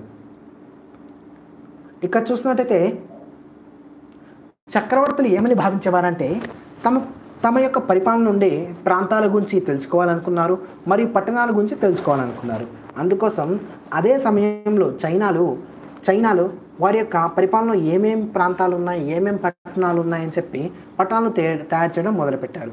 ఇందుకు ఉపయోగించి మనం చూసినట్టయితే అల్ ఇద్రసి ఒక పట్టాన్ని ఇక్కడ చూసినట్టయితే అల్ ఇద్రసి తన యొక్క రాజు కోసం ఒక పట్టాన్ని గీచాడు. దాంతోపాటు మనకు డామింగ్ హనీతు అనే చైనీయుడు కూడా ఒక పటాన్ని గీచాడు. డామింగ్ హనీతు దేని యొక్క మీద గీచాడంటే ఒక గుడ్డ పైన తన యొక్క ఒక పటాన్ని తన సామ్రాజ్యం చెందిన పటాన్ని గీచి ఇచ్చాడు. ఈ యొక్క గుడ్డ ఎటువంటి గుడ్డ అని కూడా అడుగుతాడు. ఒక పట్టు గుడ్డ పైన డామింగ్ హనీతు ఒక పటాన్ని గీచి చక్రవర్తికి సమర్పించాడు. అయితే మనకు గతంలో ప్రశ్న ఏ విధంగా అడిగాడంటే ఎన్ని చదరపు మీటర్ల యొక్క గుడ్డపై చైనాకు చెందిన డామింగ్ హనీతు ఆ యొక్క పట్టాన్ని గీచాడంటే 17 చదరపు మీటర్ల పట్టుగుడ్డపై డామింగ్ హనీతు ఆ యొక్క పట్టాన్ని గీచాడు. ఇంకా దీనికి సంబంధించి చూసినట్టయితే డామింగ్ హనీతు గీచిన పటంలో చూసినట్టయితే యూరప్ చాలా చిన్నదిగా సన్నగా పటం అంచున చూపబడింది. మరియు హిందూ మహాసముద్రం కోణం నుంచి చూసినట్టయితే ఆఫ్రికాను కూడా పట్టంలో చూపించాడు. ఆ తర్వాత గుడ్ హోప్ అగ్రాన్ని చాలా కాలం తర్వాత యూరోపియన్లు అయితే కనుగొన్నారు. కానీ కనుగొనక ముందే చైనా వాళ్ళు చాలా చక్కగా గుడ్ హోప్ అగ్రాన్ని చూపించారు. ఇక 42వ ప్రశ్న చూద్దాం. ఎవరు గీర్చిన పట్టాలకు మెర్కేటర్ ప్రక్షేపణగా పేరుగాచింది? ప్రశ్న మరొకసారి, ఎవరు గీచిన పట్టాలకు Mercator ప్రక్షేపణగా పేరుగాచింది? Option 1 Ptolemy, option 2 James రన్నెల్, option 3 గెరార్డన్ Mercator, option 4 sir John Everest. ఇక్కడ మెర్కేటర్ ప్రక్షేపణం అంటే ఏమిటో బాగా గుర్తుపెట్టుకోవాలి. మెర్కేటర్ అసలు ప్రక్షేపణం అంటే ఏమిటంటే భూమి సాధారణంగా మనం చూసినట్టయితే గోళాకారంగా ఉంది. ఇటువంటి గోళాకారంగా ఉన్న భూమిని ఆ యొక్క సమతలంగా ఉండే ఒక పటం పైన చూపించాలంటే మనం కొద్దిగా ఆ యొక్క వంపులు అనేది కరెక్ట్గా చూపించలేము. కానీ నావికులు ఒక దిశలో ప్రయాణించాలంటే వారికి సరైన దిశ అనేది ఉండాలి. తర్వాత సరైన దూరం అనేది ఆ యొక్క పటాల్లో చూపించాలి. ఇక్కడ చాలా కాలం ముందు వచ్చి ఈ యొక్క పటాలు సరైన వక్రీకరణంగా చూపలేకపోయారు. కానీ కొన్ని రోజుల తర్వాత మెర్కేటర్ ఎటువంటి పటాలను రూపొందించాడంటే నావికుల కోసం ఖండాల పరిమాణం దూరాల్లో వక్రీకరణలు ఉన్నప్పటికీ ఆ యొక్క ఖండాల ఆకారం దిశలను సరిగ్గా చూపించే విధానాన్ని మెర్కేటర్ రూపొందించారు. ఈ పద్ధతిని మెర్కేటర్ ప్రక్షేపణం అని పిలుస్తారు. ప్రక్షేపణం అంటే భూమి గోళాకారంగా ఉంది, ఈ గోళాకారంగా ఉండే భూమిని సమతల పటాల్లో చూపించడం చాలా కష్టం. కానీ మెర్కేటర్ సమతల పటాలను చాలా చక్కగా సమాన దూరంలో ఎటువంటి అవకతవకలు లేకుండా చాలా చక్కగా చూపించాడు. కాబట్టి ఈ యొక్క మెర్కేటర్ ప్రక్షేపణని తయారు చేసింది గెగార్డస్ మెర్కేటర్. ఇక 43వ ప్రశ్న చూద్దాం. భూ వినియోగాన్ని తెలియజేసే రంగులో పసుపచ్చ రంగు దేని చిహ్నంగా భావిస్తారు? ప్రశ్న మరొకసారి, భూ వినియోగాన్ని తెలియజేసే రంగులలో పసుపు పచ్చ రంగు దేనికి చిహ్నంగా చూపిస్తారు? ఆప్షన్ 1 గుట్టలు, ఆప్షన్ 2 పీఠభూములు చిత్తడి భూములు, ఆప్షన్ 3 సరిహద్దులు, ఆప్షన్ 4 ఖనిజాలు లభ్యమయ్యే ప్రదేశం. పసుపు పచ్చ అన్నది పీఠభూములు చిత్తడి భూములు సూచిస్తారు. అదే ఇక మనం గతంలో చర్చించాం. ఖనిజాలు లభ్యమయ్యే ప్రదేశాన్ని తెలుపు రంగులో, సరిహద్దులను అయితే నల్ల రంగులో, గుట్టలు ఇక్కడ పర్వతాలు అయితే ముదురు ఊదా, గుట్టలు అయితే లేత ఊదా. పసుపు పచ్చ అంటే పీఠభూములు చిత్తడి భూములు.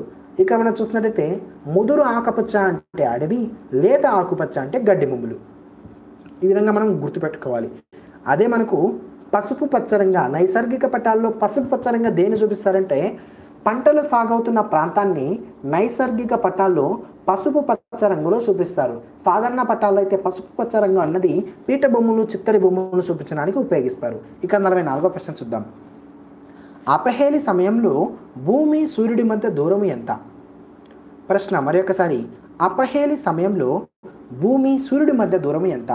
ఆప్షన్ 1 150 మిలియన్ కిలోమీటర్లు, ఆప్షన్ 2 147 మిలియన్ కిలోమీటర్లు, ఆప్షన్ 3 149 మిలియన్ కిలోమీటర్లు, ఆప్షన్ 4 152 మిలియన్ కిలోమీటర్లు. సరైన సమాధానం చూసినట్టయితే పరహేళిలో అయితే సూర్యుడికి భూమికి మధ్య దూరం 147 మిలియన్ కిలోమీటర్లు. అదే అపహేళిలో అయితే సూర్యుడికి భూమికి మధ్య దూరం 152 మిలియన్ కిలోమీటర్లు. యావరేజ్గా మనం చూసినట్టయితే సూర్యుడికి భూమికి మధ్య దూరం 149.5 మిలియన్ కిలోమీటర్లు.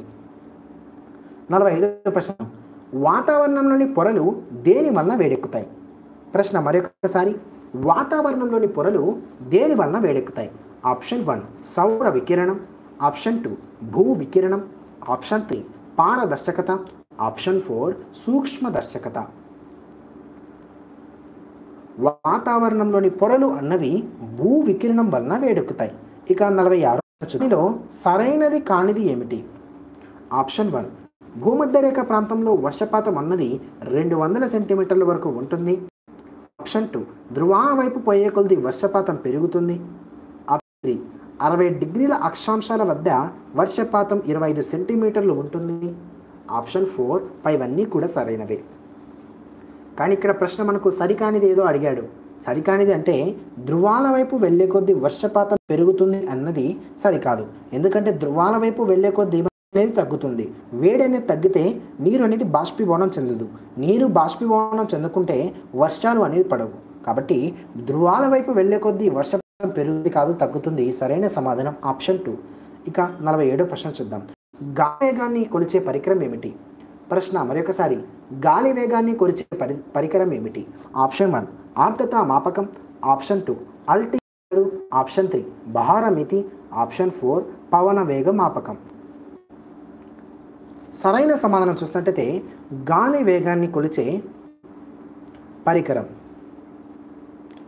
సరైన సమాధానం పవన వేగ మాపనం అన్నది గాలి వేగాన్ని కొలిచే పరికరం. ఇక 48వ ప్రశ్న చూద్దాం. ఋతుపవన కాలంలో వీచే పవనాలు క్రింది రకానికి చెందినవి. ఋతుపవన కాలంలో వీచే పవనాలు క్రింది రకానికి చెందినవి? ఆప్షన్ 1 ప్రపంచ పవనాలు, ఆప్షన్ 2 కాలాన్ని బట్టి వీచే పవనాలు, ఆప్షన్ 3 స్థానిక పవనాలు, ఆప్షన్ 4 స్థానిక ప్రపంచ పవనాలు.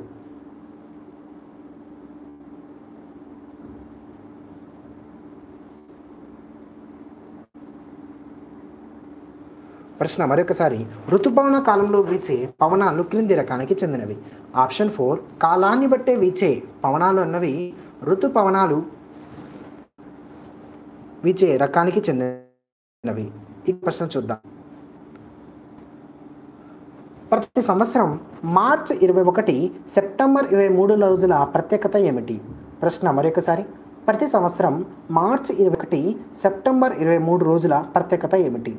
ఆప్షన్ 1 ఆ రోజుల్లో సూర్యుడికి భూమి దగ్గరగా వస్తూ ఉంటుంది. ఆప్షన్ 2 పగటిపూట ఎక్కువ సమయం ఉండే రోజులు. ఆప్షన్ 3 పగలు రాత్రి సమానంగా ఉండే రోజులు. ఆప్షన్ 4 దక్షిణార్ధగోళాల్లో ఒకే మోతాదులో సూర్యుడి నుంచి వేడి ప్రసరింపబడే రోజులు. సరైన సమాధానం చూద్దాం. మనం ఇప్పుడే చర్చించుకుందాం. ప్రతి సంవత్సరం మార్చి 21, 23 రోజుల్లో ఏం జరుగుతుందంటే సూర్యకిరణాలు అనేవి భూమధ్య రేఖపై చాలా లంబంగా పడతాయి.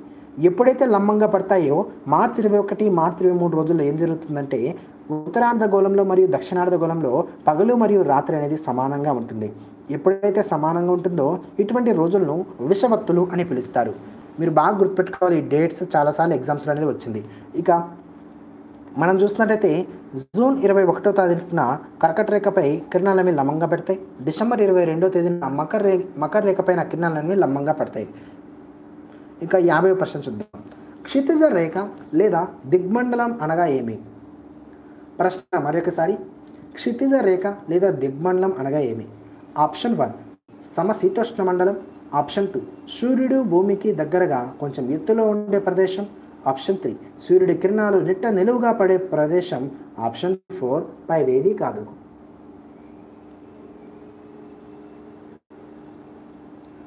సరైన సమాధానం చూసినట్టయితే అసలు దిగ్మండలం అంటే ఏమిటంటే మనం సాధారణంగా గమనించినట్టయితే భూమధ్య రేఖ ప్రాంతంలో సూర్యుడు అన్నది దిగ్మండలంలో ఉదయిస్తాడు. అంటే దిగ్మండలం అంటే ఏమిటంటే సూర్యుడు భూమికి దగ్గరగా కొంచెం ఎత్తులో ఉండే ప్రదేశాన్ని దిగ్మండలం అని పిలుస్తారు. 51వ ప్రశ్న, భూమి యొక్క అక్షం ఎన్ని కోణం మేర వంగి ఉంటుంది? ప్రశ్న మరొకసారి, భూమి యొక్క అక్షం ఎన్ని యొక్క కోణం మేర వంగి ఉంటుంది? ఆప్షన్ 1 66.5 డిగ్రీలు, ఆప్షన్ 2 90 డిగ్రీలు, ఆప్షన్ 3 23.5 డిగ్రీలు, ఆప్షన్ 4 45 డిగ్రీలు. సరైన సమాధానం చూసినట్టయితే 23.5 డిగ్రీలు యొక్క అక్షం మీద సూర్యుడు యొక్క భూ అక్షం మీద వంగి ఉంటాడు. 52వ ప్రశ్న చూద్దాం. ఉత్తరార్ధ దక్షిణార్ధ గోళాల్లో ఒకే మోతాదుల్లో సూర్యుడి యొక్క వేడి లభిస్తున్న సూర్యుడికి నేరుగా ఏ ప్రాంతం ఉంటుంది?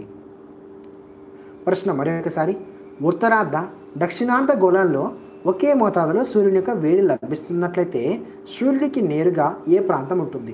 ఈ బిట్ అనేది కొద్ది అప్లికేషన్ టైప్ ఉంది. అంటే ఎలా ఇచ్చాడంటే ఇక్కడ ఏమైందంటే సూర్యుడు ఎప్పుడైతే ఉదయించాడో ఆ సమయంలో ఉత్తరార్ధ గోళంలో దక్షిణార్ధ గోళంలో ఒకే రకమైన వేడి అయితే లభిస్తుంది. అయితే ఇక్కడ సూర్యుడు ఎక్కడ ఉన్నాడు అని అడుగుతున్నాడు. ఆప్షన్ 1 భూమధ్య రేఖ ప్రాంతం, ఆప్షన్ 2 ఉత్తరార్ధగోళం, ఆప్షన్ 3 కర్కట మకర రేఖ మధ్య ప్రాంతంలో, ఆప్షన్ 4 ధ్రువ ప్రాంతాల్లో. ఇక్కడ చూసినట్టయితే ఎప్పుడైతే భూమధ్య రేఖ ప్రాంతం పైన సూర్యుడు ఉంటాడో అప్పుడు కిరణాలు అనేవి నిట్ట నిలువుగా పడతాయి.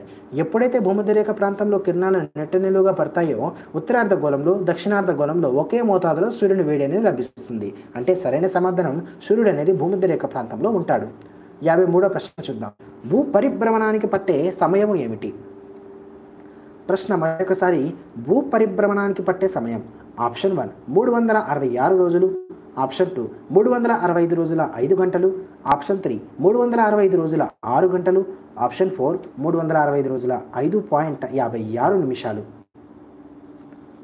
సరైన సమాధానం చూసినట్లయితే భూ పరిభ్రమణానికి పట్టే సమయం 365 రోజుల 5 గంటల 56 నిమిషాలు. 54వ ప్రశ్న చూద్దాం. భూ పరిభ్రమణ సమయంలో భూమి తన అక్షంపై ఏ దిక్కు నుంచి ఏ దిక్కు వైపు తిరుగుతుంది? ప్రశ్న మరొకసారి, భూ పరిభ్రమణ సమయంలో భూమి తన అక్షంపై ఏ దిక్కు నుంచి ఏ దిక్కు వైపు తిరుగుతుంది?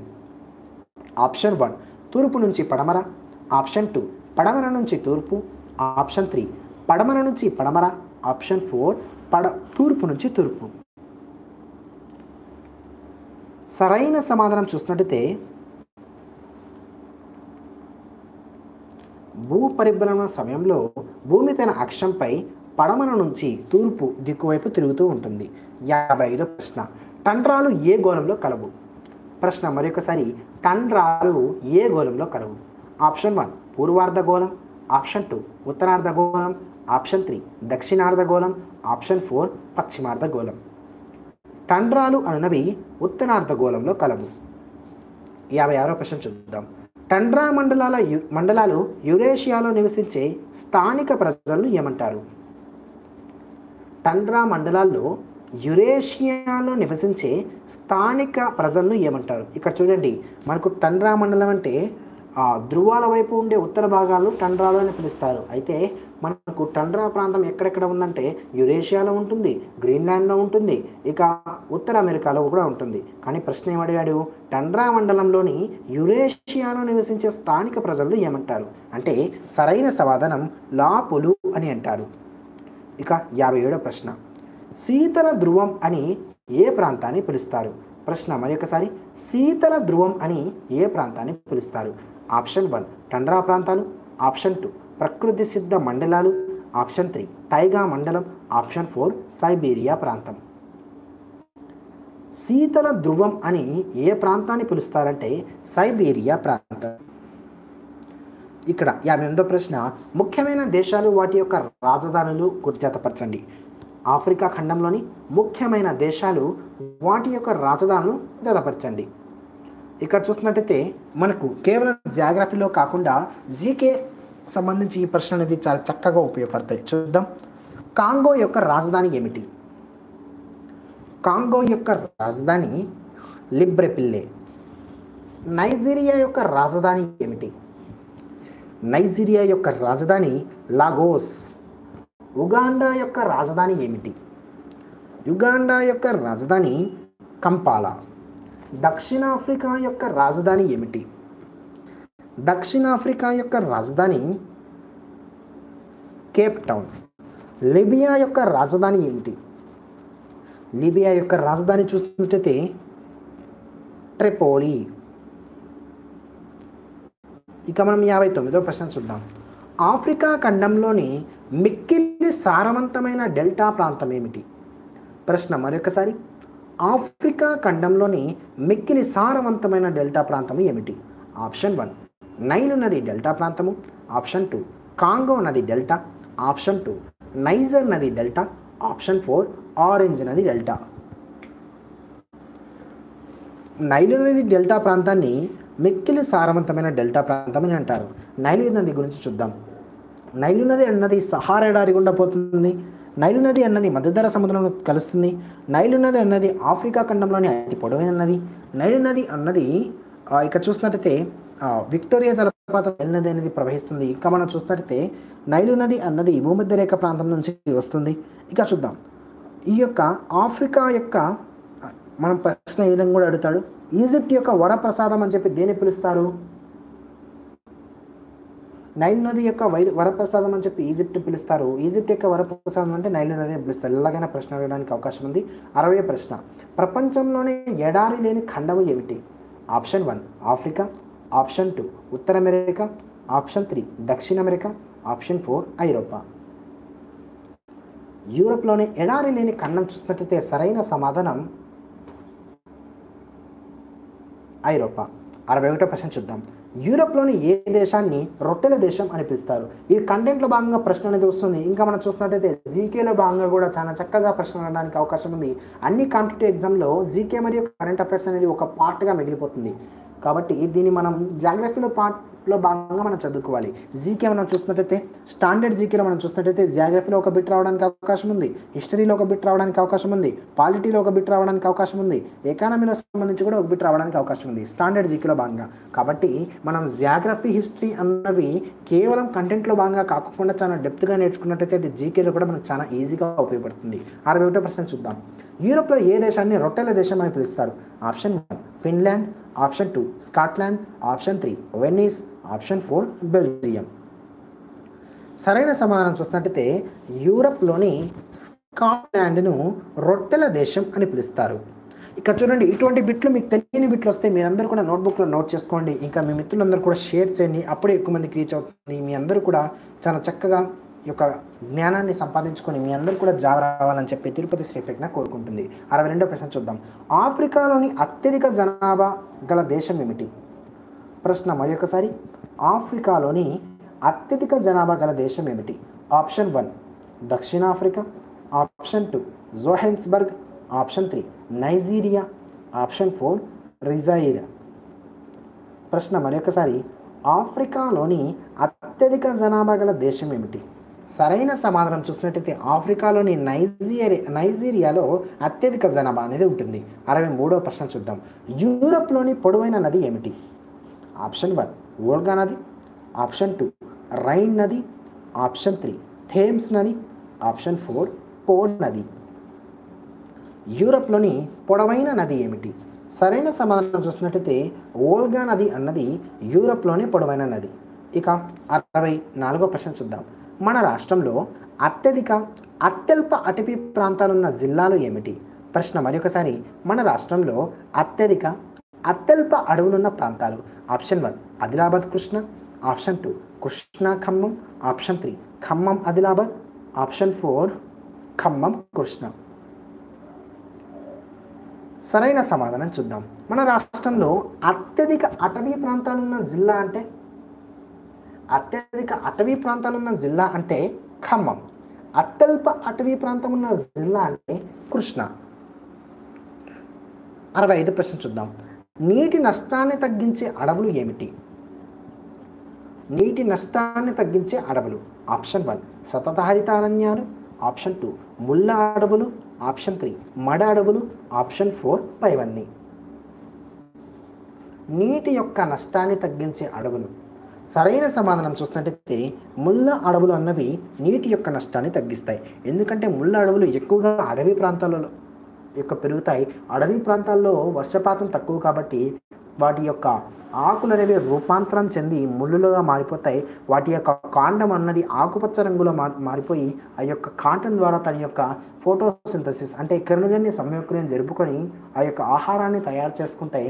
ఆ యొక్క ఆకులు వచ్చి ముళ్ళులుగా రూపాంతరం చెందాయి కదా, ఆ యొక్క ముళ్ళులు అన్నవి కిరణజన్య సంయోక్రియలో భాగంగా తక్కువ నీటిని బాష్పోత్సేకరణ అనేది చేస్తాయి. కాబట్టి నీటి నష్టాన్ని తగ్గించే అడవులు అంటే ముళ్ళ అడవులు అని చెప్పవచ్చు. ఇక 66వ ప్రశ్న చూద్దాం. సుడిగాలులతో వచ్చే వర్షపాతాన్ని ఏమని పిలుస్తారు? ప్రశ్న మరి ఒకసారి, సుడిగాలులతో వచ్చే వర్షపాతాన్ని ఏమని పిలుస్తారు? ఆప్షన్ 1 పర్వతీయ వర్షపాతం, ఆప్షన్ 2 చక్రవాత వర్షపాతం, ఆప్షన్ 3 వర్షఛాయ వర్షపాతం, ఆప్షన్ 4 ఏది కాదు. సరైన సమాధానం చూసినట్టయితే సుడిగాలులతో వచ్చే వర్షపాతాన్ని ఏమని పిలుస్తారంటే సరైన సమాధానం చక్రవాత వర్షపాతం. 67వ ప్రశ్న. కృష్ణానది యొక్క జన్మస్థానం ఏమిటి? ప్రశ్న మరొకసారి, కృష్ణానది యొక్క జన్మస్థానం ఏమిటి? Option 1 వరాహకొండలు, option 2 Tryambakam, option 3 Mahabaleshwaram, option 4 నందిదుర్గ. సరైన సమాధానం చూసినట్టయితే మహాబలేశ్వరం అన్నది కృష్ణానది యొక్క జన్మస్థానం. 68వ ప్రశ్న. క్రింది వాటిలో ఏ నేలలు సెల్ఫ్ ప్లవింగ్ అంటే స్వయంగా మట్టి మార్పిడి చేసుకునే నేలలు? ప్రశ్న మరొకసారి, క్రింది వాటిలో ఏది సెల్ఫ్ ప్లవింగ్ సాయిల్స్? ఆప్షన్ 1 ఒండ్రు నేలలు, ఆప్షన్ 2 నల్లరేగడి నేలలు, ఆప్షన్ 3 ఎర్ర నేలలు, ఆప్షన్ 4 ఇసుక నేలలు. నల్లరేగడి నేలలను సెల్ఫ్ ప్లవింగ్ సాయిల్స్ అని పిలుస్తారు. ఇక 69వ ప్రశ్న చూద్దాం. సముద్ర ప్రవాహాలు ఏర్పడడానికి కారణం ఏమిటి?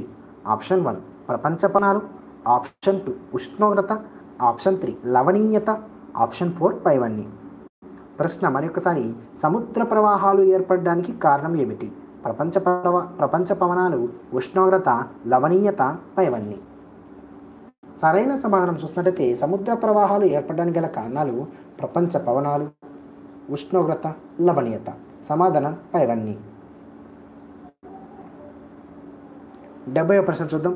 యూరప్లో అత్యంత అభివృద్ధి చెందిన పారిశ్రామిక ప్రాంతం ఏమిటి?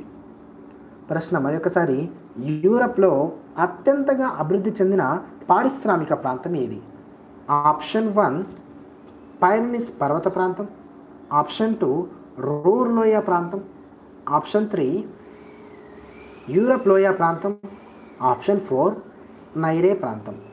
ప్రశ్న, యూరప్లో అత్యంత అభివృద్ధి చెందిన పారిశ్రామిక ప్రాంతం ఏది?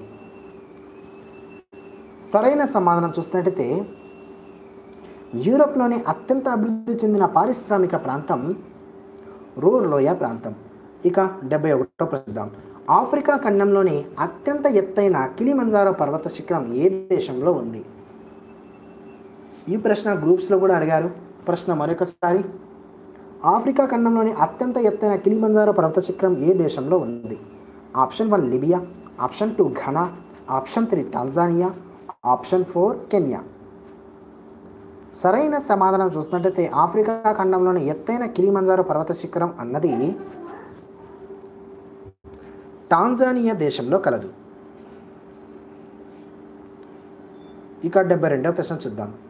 పటాల అధ్యయనం ద్వారా క్రింది అంశాన్ని తెలుసుకోవచ్చు. ప్రశ్న మరొకసారి, పటాల అధ్యయనం ద్వారా క్రింది అంశాలను తెలుసుకోవచ్చు. ఆప్షన్ 1 ఒక ప్రదేశం సముద్ర తీరంలో ఉందా పర్వతంపై ఉందా అనే అంశం. ఆప్షన్ 2 ఒక ప్రదేశం ఉష్ణ ప్రదేశమా లేదా శీతల ప్రదేశమా అనే అంశం. ఆప్షన్ 3 ఒక ప్రదేశంలో ఎటువంటి చెట్లు పెరుగుతాయి. ఆప్షన్ 4 పైవన్నీ కూడా సరైనవే. ప్రశ్న మరొకసారి చూసినట్టయితే పటాల అధ్యయనం ద్వారా క్రింది అంశాన్ని తెలుసుకోవచ్చు. ఆప్షన్ 1 ఒక ప్రదేశం సముద్ర తీరంలో ఉందా పర్వతంపై ఉందా అనే అంశం. ఆప్షన్ 2 ఒక ప్రదేశం ఉష్ణ ప్రదేశమా శీతల ప్రదేశమా అనే అంశం. ఒక ప్రదేశంలో ఎటువంటి చెట్లు పెరుగుతాయి అనే అంశం. సరైన సమాధానం చూసినట్టయితే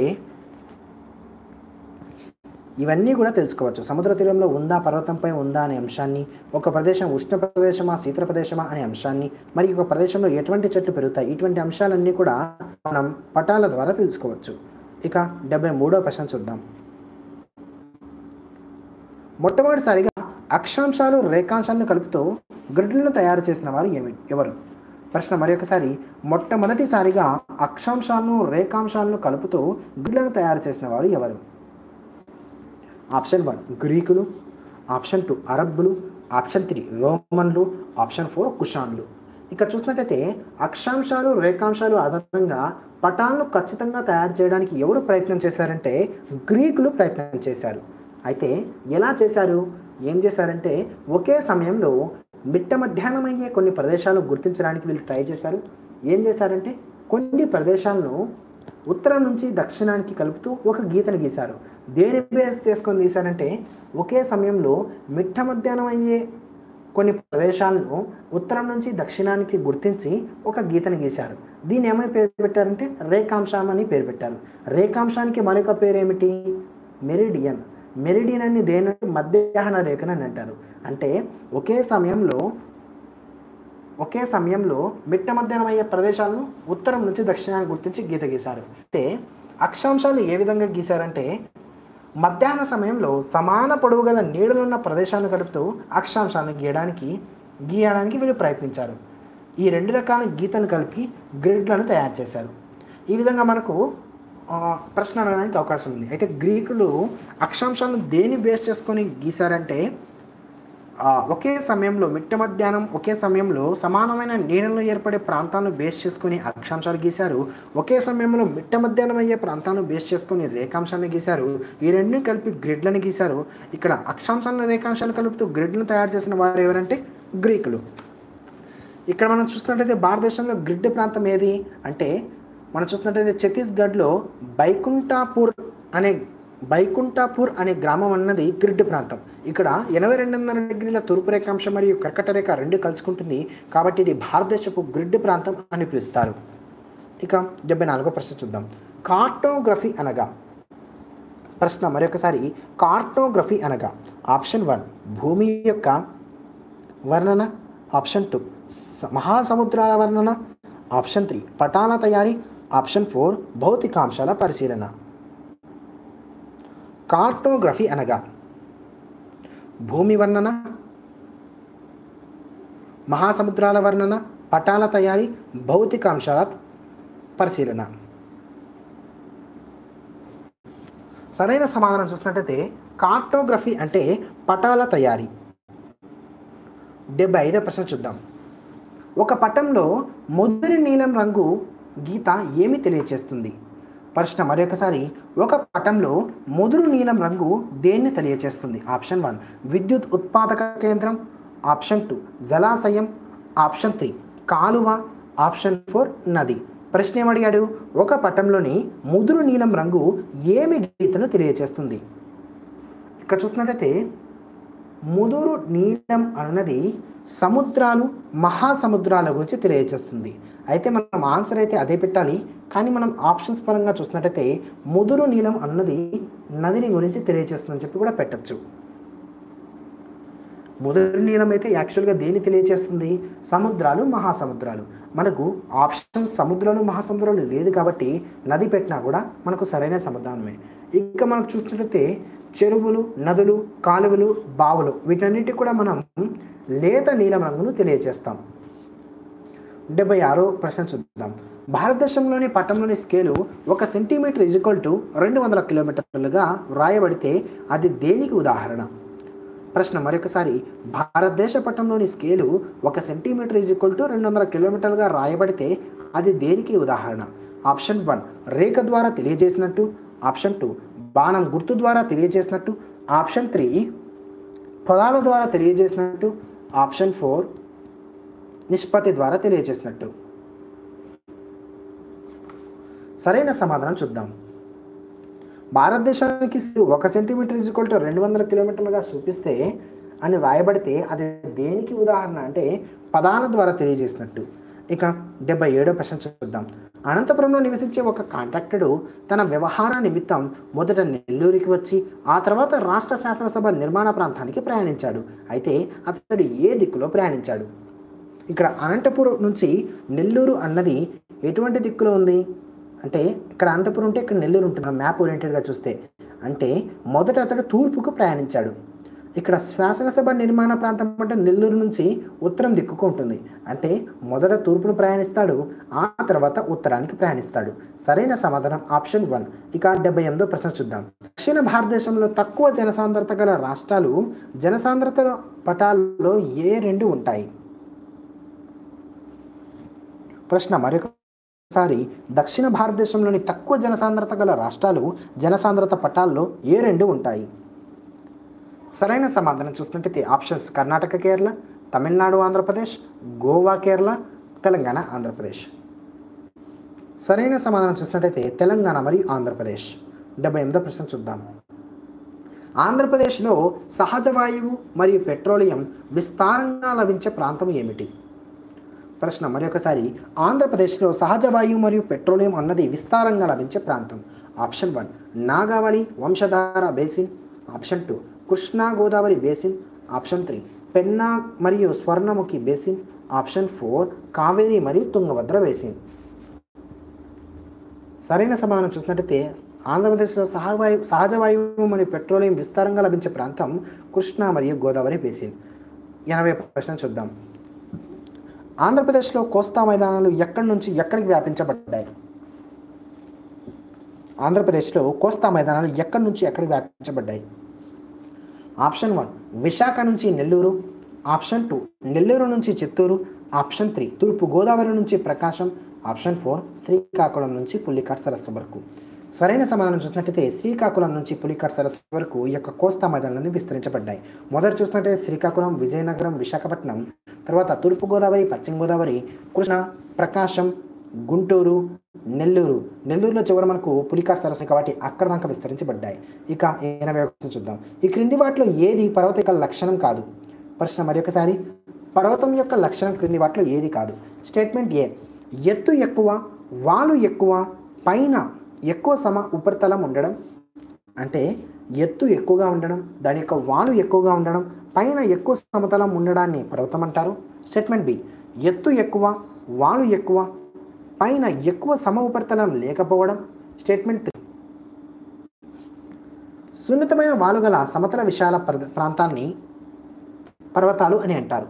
ఇక్కడ చూసినట్టయితే ఏ స్టేట్మెంట్స్ కరెక్ట్ అని అడిగాడు. ఇక్కడ చూసినట్టయితే పర్వతం యొక్క లక్షణం ఎలా ఉంటుందంటే ఎత్తు ఎక్కువగా ఉంటుంది, వాలు ఎక్కువగా ఉంటుంది, పైన సమతలం ఎక్కువగా ఉంటుంది. ఇక్కడ చూసినట్టయితే వాలు అనేది చాలా సున్నితంగా ఉంటుంది. అంటే ఏ statement correct, C statement correct. సరైన సమాధానం ఆప్షన్ 4. 85వ ప్రశ్న చూద్దాం. కృష్ణా నదిపై నిర్మించబడిన ప్రాజెక్టుల వరుస క్రమం ఏమిటి? ప్రశ్న మరొకసారి, కృష్ణా నదిపై నిర్మించబడిన ప్రాజెక్టుల వరుస క్రమం. Option 1 Pulichintala, Srisailam, Nagarjunasagar. Option 2 Srisailam, Pulichintala, Nagarjunasagar. Option 3 Nagarjunasagar, Pulichintala, Srisailam. Option 4 Srisailam, Nagarjunasagar, Pulichintala. సరైన సమాధానం చూసినట్లయితే కృష్ణా నదిపై నిర్మించిన ప్రాజెక్టుల వరుస క్రమం శ్రీశైలం, ఆ తర్వాత నాగార్జునసాగర్, ఆ తర్వాత పులిచింతల. ఇక 43వ ప్రశ్న చూద్దాం. గోదావరి యొక్క ఏ ఉపనదులు బైసన్ కొండల మీదుగా ప్రవహిస్తున్నాయి? ప్రశ్న మరొకసారి, గోదావరి నది యొక్క ఏ ఉపనదులు బైసన్ కొండల మధ్యగా ప్రవహిస్తున్నాయి? Option 1 Maneru, Munneru. Option 2 Pranahita, Manjira. Option 3 Maneru, Sabari. Option 4 Sabari, Sileru. సరైన సమాధానం చూసినట్టయితే గోదావరి నది యొక్క శబరి మరియు సిలేరు అనే రెండు యొక్క ఉపనదులు బైసన్ కొండల మీదుగా ప్రవహిస్తున్నాయి. ఇక 24వ ప్రశ్న చూద్దాం. ఆంధ్రప్రదేశ్లో సముద్రం ఉప్పొంగి ఏర్పడిన శిలలుగా వర్గీకరించబడిన శిలలు ఏవి?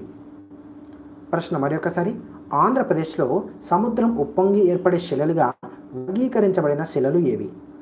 ఆప్షన్ 1 ధార్వార్ శిలలు. ఆప్షన్ 2 కడప శిలలు. ఆప్షన్ 3 కర్నూలు శిలలు. ఆప్షన్ 4 రాజమండ్రి శిలలు. సరైన సమాధానం ఆప్షన్ 4 రాజమండ్రి శిలలు. 85వ ప్రశ్న చూద్దాం. పవనాల కదలికలకు కారణం ఏమిటి? పవనాల కదలికలకు కారణం. ఆప్షన్ 1 భూమి మీద సమానమైన వేడిమి. ఆప్షన్ 2 వేడిమి స్థిరంగా ఉండడం. ఆప్షన్ 3 నీరు ఏర్పడడం. ఆప్షన్ 4 భూమి మీద వేడిమిలో వ్యత్యాసాలు. పవనాలు ఎందుకు కదులుతూ ఉంటాయంటే భూమి మీద ఉండే వేడిమిలో వ్యత్యాసాల వల్ల పవనాలు కదులుతూ ఉంటాయి. ఇక 86వ ప్రశ్న చూద్దాం. గాలి ఎప్పుడు ఒక ప్రదేశం నుంచి మరొక ప్రదేశానికి వీస్తూ ఉంటుంది, దీనికి గల కారణం ఏమిటి? ప్రశ్న మరొకసారి, గాలి ఎల్లప్పుడూ ఒక ప్రదేశం నుంచి మరొక ప్రదేశానికి వీస్తూ ఉంటుంది, దీనికి గల కారణం. ఆప్షన్ 1 భూ ఆకర్షణ శక్తి, భూభ్రమణం మరియు భూ పరిభ్రమణం. ఆప్షన్ భూమి యొక్క శక్తి. ఆప్షన్ 3 భూభ్రమణం మరియు భూ పరిభ్రమణం మాత్రమే. ఆప్షన్ 4 భూ ఆకర్షణ శక్తి మాత్రమే. సరైన సమాధానం చూసినట్టయితే గాలి ఎప్పుడు ఒక ప్రదేశం నుంచి మరొక ప్రదేశానికి వీస్తూ ఉంటుంది, దీనికి గల కారణం భూ ఆకర్షణ శక్తి, భూ భ్రమణం, భూ పరిభ్రమణం. ఈ మూడు కూడా. ప్రశ్న, మాన్సూన్ అనే పదం మౌసం అనే పదం నుంచి వచ్చింది. అయితే మౌసం అనేది ఏ భాషా పదం? ప్రశ్న మరొకసారి, మాన్సూన్ అనే పదం మౌసం అనే పదం నుంచి వచ్చింది. అయితే మౌసం అన్నది ఏ భాషా పదం? Option 1 Greek. Option 2 Latin. Option 3 Arabic. Option 4 English. సరైన సమాధానం చూసినట్టయితే మౌసం అన్నది అరబిక్ భాషా పదం. 28వ ప్రశ్న చూద్దాం. ఈ క్రింది వాటిలో తప్పుగా జతపరిచిన దాన్ని గుర్తించము. ప్రశ్న మరొకసారి, క్రింది వాటిలో తప్పుగా జతపరిచిన దాన్ని గుర్తించము. ఆప్షన్ 1 థర్మో ఆవరణం రేడియో తరంగాలను ప్రసారం చేస్తుంది.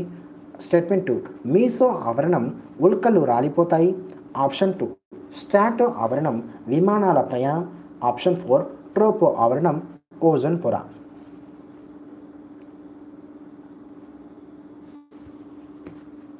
సరైన సమాధానం, అసలు పొరలు చూసినట్టయితే మనకు ట్రోపో ఉంటుంది, స్ట్రాటో ఉంటుంది. ఇక మనం చూసినట్టయితే అయను, థర్మో, ఎక్సో.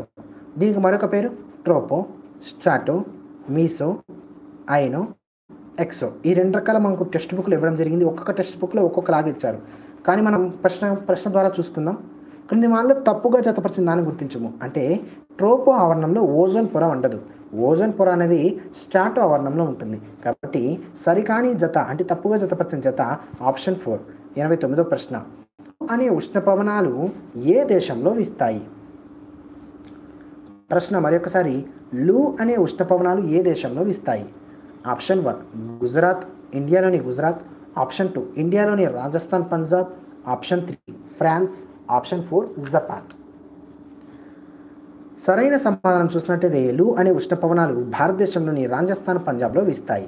ఇక 90 ప్రశ్న చూద్దాం. ఈ క్రింది వాటిలో సరిగ్గా జతపరచండి. ఇక చూసినట్లయితే ప్రపంచంలోని అత్యధిక వర్షపాతం ఎక్కడ సంభవిస్తుంది అంటే సరైన సమాధానం ప్రపంచంలోని అత్యధిక వర్షపాతం వయోలిని శిఖర ప్రాంతంలో సంభవిస్తుంది. ఇక రెండవ ప్రశ్న చూద్దాం. రెండవ అత్యధిక వర్షపాతం ఎక్కడ సంభవిస్తుంది? ప్రపంచంలోనే రెండవ అత్యధిక వర్షపాతం ఎక్కడ సంభవిస్తుంది అంటే ప్రపంచంలోనే రెండవ అత్యధిక వర్షపాతం సంభవిస్తుంది. మొదటిదైతే వయోలిని ప్రాంతం. ఇక మూడవ చూద్దాం. ప్రపంచంలోని మూడవ అత్యధిక వర్షపాతం ఎక్కడ సంభవిస్తుంది అంటే ప్రపంచంలోని మూడవ అత్యధిక వర్షపాతం చిరపుంజిలో సంభవిస్తుంది. ప్రపంచంలోని నాలుగవ అత్యధిక వర్షపాతం అన్నది కిలిమంజారోలో సంభవిస్తుంది. ఇక మనం 91 ప్రశ్న. రాయలసీమ ప్రాంతంలో నైరుతి ఋతుపవనాలు ఎందుకు తక్కువ వర్షపాతాన్ని కలిగిస్తాయి? ప్రశ్న మరొకసారి. రాయలసీమ ప్రాంతంలో నైరుతి ఋతుపవనాలు ఎందుకు తక్కువ వర్షపాతాన్ని కలుగజేస్తాయి? ఆప్షన్ 1 పశ్చిమ తీరంలో వర్షించిన మేఘాలు పశ్చిమ కనుమలకు దాటిన తర్వాత పొడి గాలులుగా మారతాయి. ఆప్షన్ 2 రాయలసీమ పవనాలు వీచే దిశలో ఇక్కడ ఆప్షన్ 2 చూద్దాం. రాయలసీమ అన్నది పవనాలు వీచే దిశలో లేకపోవడం. ఆప్షన్ 3 రాయలసీమలో కొండల యొక్క వాలు ఎక్కువ. ఆప్షన్ 4 రాయలసీమలో మేఘాల కదలికలు తక్కువ. రాయలసీమ ప్రాంతంలో నైరుతి ఋతుపవనాలు ఎందుకు తక్కువ వర్షపాతాన్ని కలుగజేస్తాయి అంటే సరైన సమాధానం చూసినట్లయితే రాయలసీమ ప్రాంతంలో పశ్చిమ తీరంలో వర్షించిన మేఘాలు పశ్చిమ కనుమలు దాటిన తర్వాత అవి పొడిగా మారిపోతాయి. తిరిగి వర్షాన్ని కలిగించాలంటే అందులో సరైన వాటర్ అనేది ఉండదు. కాబట్టి రాయలసీమ ప్రాంతంలో నైరుతి ఋతుపవనాలు వర్షాన్ని కలగజేయవు.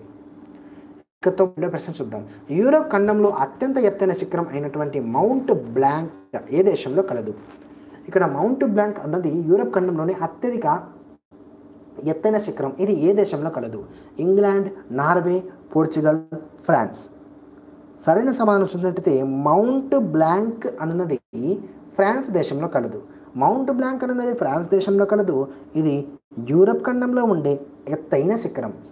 93వ ప్రశ్న చూద్దాం. క్రింది వాటిలో సరిగ్గా జతపరిచిన దాన్ని గుర్తించము. ఆప్షన్ 1 ఇక్కడ మనకు నదులు ఇచ్చాడు. ఆ నదులు అన్నవి ఏ దేశంలో ప్రవహిస్తాయో మనం గుర్తించాలి. ఇక్కడ చూస్తున్నట్టయితే సెయిన్ నది అన్నది ఫ్రాన్స్లో ప్రవహిస్తుంది. పో నది అన్నది ఇటలీలో ప్రవహిస్తుంది. ఓల్గా నది అన్నది రష్యాలో ప్రవహిస్తుంది. ఓడర్ నది అన్నది జర్మనీలో ప్రవహిస్తుంది. 94వ ప్రశ్న చూద్దాం. మానవ సంతతికి పుట్టినిల్లుగా పేర్కొనబడు ఖండము ఏమిటి? ప్రశ్న మరొకసారి. మానవ సంతతి పుట్టినిల్లుగా పేర్కొనబడు ఖండం ఏమిటి? ఆప్షన్ 1 ఐరోపా. Option 2 Asia. Option 3 Africa. Option 4 Australia.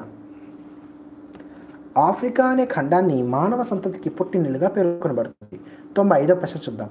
ఆఫ్రికాలో విద్యుత్ ఉత్పాదన ఏ ఆనకట్టల ద్వారా సాధ్యం? ప్రశ్న మరొకసారి. ఆఫ్రికాలో విద్యుత్ ఉత్పాదన అన్నది ఏ ఆనకట్టల ద్వారా సాధ్యం? Option 1 ఆస్వాన్ Kariba. Option 2 ఆస్వాన్ Alexandria. Option 3 Kariba Alexandria. Option 4 Alexandria Cairo. ఆఫ్రికాలో విద్యుత్ ఉత్పాదన అన్నది ఆస్వాన్ మరియు కరీబా అనే ఆనకట్టల ద్వారా సాధ్యం. ఇక 90వ ప్రశ్న చూద్దాం. ప్రపంచంలోనే ఇప్పటి వరకు నమోదైన ఉష్ణోగ్రతలలో అత్యల్ప ఉష్ణోగ్రత నమోదైన ప్రాంతం ఏమిటి? ప్రపంచంలోని ఇప్పటి వరకు నమోదైన ఉష్ణోగ్రతల్లో అత్యల్ప ఉష్ణోగ్రత నమోదైన ప్రాంతం. Option 1 Aziziya. Option 2 Vladivostok. Option 2 Murmansk. Option 4 ఫెయిర్బ్యాంక్. సరైన సమాధానం చూసినట్టయితే వ్లాడివోస్టాక్లో ప్రపంచంలోని ఇప్పటి వరకు నమోదైన ఉష్ణోగ్రతలో అత్యల్ప ఉష్ణోగ్రత. ఇక 97వ ప్రశ్న. సూర్యుని చుట్టూ తిరుగుటకు ఎక్కువ సమయం మరియు తక్కువ సమయం పట్టే గ్రహాలు. ఇక చూడండి, సూర్యుడి నుంచి గ్రహ దూరం పెరిగే కొద్దీ అవి సూర్యుడి చుట్టూ తిరగడానికి చాలా ఎక్కువ కాలం అనేది తీసుకుంటాయి. సూర్యుడి నుంచి దూరం అనేది తక్కువ ఉంటే అవి సూర్యుడి చుట్టూ తిరగడానికి చాలా తక్కువ కాలం అనేది తీసుకుంటాయి. ఎలా అంటే ఫర్ ఎగ్జాంపుల్ ఇది ఒక సూర్యుడు అనుకోండి. సూర్యుడికి దగ్గరలో ఉండే గ్రహం అనేది తక్కువ కాలంలో తిరుగుతుంది, దూరంగా ఉండే గ్రహం అనేది దూరంగా తిరుగుతుంది. కాబట్టి మనం ఏం తెలుసుకోవాలి? గ్రహాల యొక్క వరుస క్రమం తెలుసుకోవాలి. ఈ యొక్క గ్రహాల యొక్క వరుస క్రమం ద్వారా మనం ఈ విధంగా సమాధానం పెట్టడానికి అవకాశం ఉంది. చూడండి, మనం చూస్తుంటే బుధుడు, శుక్రుడు, భూమి, అంగారకుడు, గురుడు, సాటర్న్, యురేనస్, నెప్ట్యూన్ అంటే శని, వరుణుడు, ఇంద్రుడు. ఇక చూసినట్లయితే సూర్యుడి చుట్టూ తిరగడానికి ఎక్కువ సమయం తీసుకునే గ్రహం ఏది అంటే నెప్ట్యూన్ అనేది ఎక్కువ సమయం తీసుకుంటుంది. నెప్ట్యూన్ ఏమని పిలుస్తారు? ఇంద్రుడు అని పిలుస్తాడు. ఇంద్రుడు అనే గ్రహం సూర్యుడి చుట్టూ తిరగడానికి ఎక్కువ సమయం తీసుకుంటుంది. అయితే తక్కువ సమయం తీసుకునే గ్రహం ఏంటంటే బుధుడు. ఇక్కడ ఆప్షన్స్లో ఆన్సర్ అనేది లేదు, అందరూ కూడా ఆన్సర్ పెట్టాల్సిన అవసరం లేదు.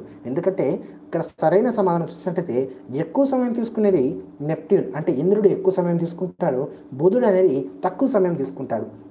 దేనికోసం? సూర్యుడి చుట్టూ తిరగడం కోసం. ఇక 9వ ప్రశ్న చూద్దాం. క్రింది వాటిలో ఏది కాలాల క్రమాన్ని ప్రభావితం చేయదు? ఆప్షన్ 1 గోళాకారంగా ఉన్న భూమి ఉపరితలం వంపు తిరిగి ఉండడం. ఆప్షన్ 2 భూభ్రమణం భూ పరిభ్రమణం. ఆప్షన్ 3 భూమి యొక్క కక్ష. ఆప్షన్ 4 భూమి అక్షం వంపు కలిగి ఉండడం. క్రింది వాటిలో ఏది కాలాల క్రమాన్ని ప్రభావితం చేయదు? భూమి యొక్క కక్ష అన్నది కాలాల క్రమాన్ని ఎట్టి పరిస్థితుల్లో ఆ యొక్క ప్రభావం అనేది చేయదు. భూమి గోళాకారంగా ఉన్న భూమి వంపు తిరిగి ఉండడం అన్నది అక్షం వైపు వంపు తిరిగి ఉండడం రెండు కూడా ఒకటే. ఈ యొక్క వంపు తిరిగి ఉండడం వల్ల కాలాలు అనేది ప్రభావితం అవుతున్నాయి. మరియు భూమి తన చుట్టూ తాను తిరగడాన్ని భ్రమణం అంటారు. భ్రమణం వల్ల కూడా కాలాలు అనేవి ప్రభావితం అవుతున్నాయి. మరియు పరిభ్రమణం వల్ల కూడా కాలాలు అనేవి చాలా చక్కగా ప్రభావితం అవుతున్నాయి. ఇక సెప్టెంబర్ 23 చెప్పుకున్నాం. సెప్టెంబర్ 23 అంటే ఏమిటి? గతంలో 2 క్వశ్చన్లు కూడా వచ్చాయి. సెప్టెంబర్ 23 మరియు మార్చి 21ని విశ్వవత్తుల రోజులుగా పిలుస్తాం. ఓకే, సెప్టెంబర్ 23 నాటికి ప్రపంచంలోని ఉత్తరార్ధగోళం దక్షిణార్ధగోళంలో ఈ కాలాలు ఏర్పడతాయి. ఎప్పుడైతే సెప్టెంబర్ 23 అనేది వస్తుందో ఉత్తరార్ధగోళంలో చూసినట్టయితే శరత్కాలం మొదలవుతుంది, దక్షిణార్ధగోళంలో చూసినట్టయితే వసంతకాలం మొదలవుతుంది. అదే మనం చూసినట్లయితే సెప్టెంబర్ 20 ఇక్కడ మనకు మార్చి 21 నాటికి ఉత్తరార్ధగోళం దక్షిణార్ధగోళంలో ఏ కాలాలు ఏర్పడతాయి? మార్చి 21 నాటికి ఉత్తరార్ధగోళంలో చూసినట్టయితే వసంతకాలం, దక్షిణార్ధగోళంలో చూసినట్టయితే శరత్కాలం అనేది మొదలవుతాయి. ఇక 100వ ప్రశ్న, ఇదే చివరి ప్రశ్న. చివరి ప్రశ్న ఆపే ముందు మీ అందరికీ కూడా ఒక చూసినట్టయితే మన వీడియోని ఇంతవరకు సబ్స్క్రైబ్ చేసుకునే వారు మన ఛానల్ని ఇప్పుడే సబ్స్క్రైబ్ చేసుకోండి. అప్పుడే మనం అందించే లైవ్ క్లాసెస్ అన్నీ కూడా మీకు వెంటనే అలర్ట్ రూపంలో వస్తాయి. ఇంకా ఈ వీడియోని మీ మిత్రులందరూ కూడా షేర్ చేయండి. కాంపిటేటివ్ ఎగ్జామ్ రాసే ప్రతి అభ్యర్థి కూడా దీన్ని ఉపయోగించుకోండి. అప్పుడే చాలా ఎక్కువ మందికి ఉపయోగపడుతుంది.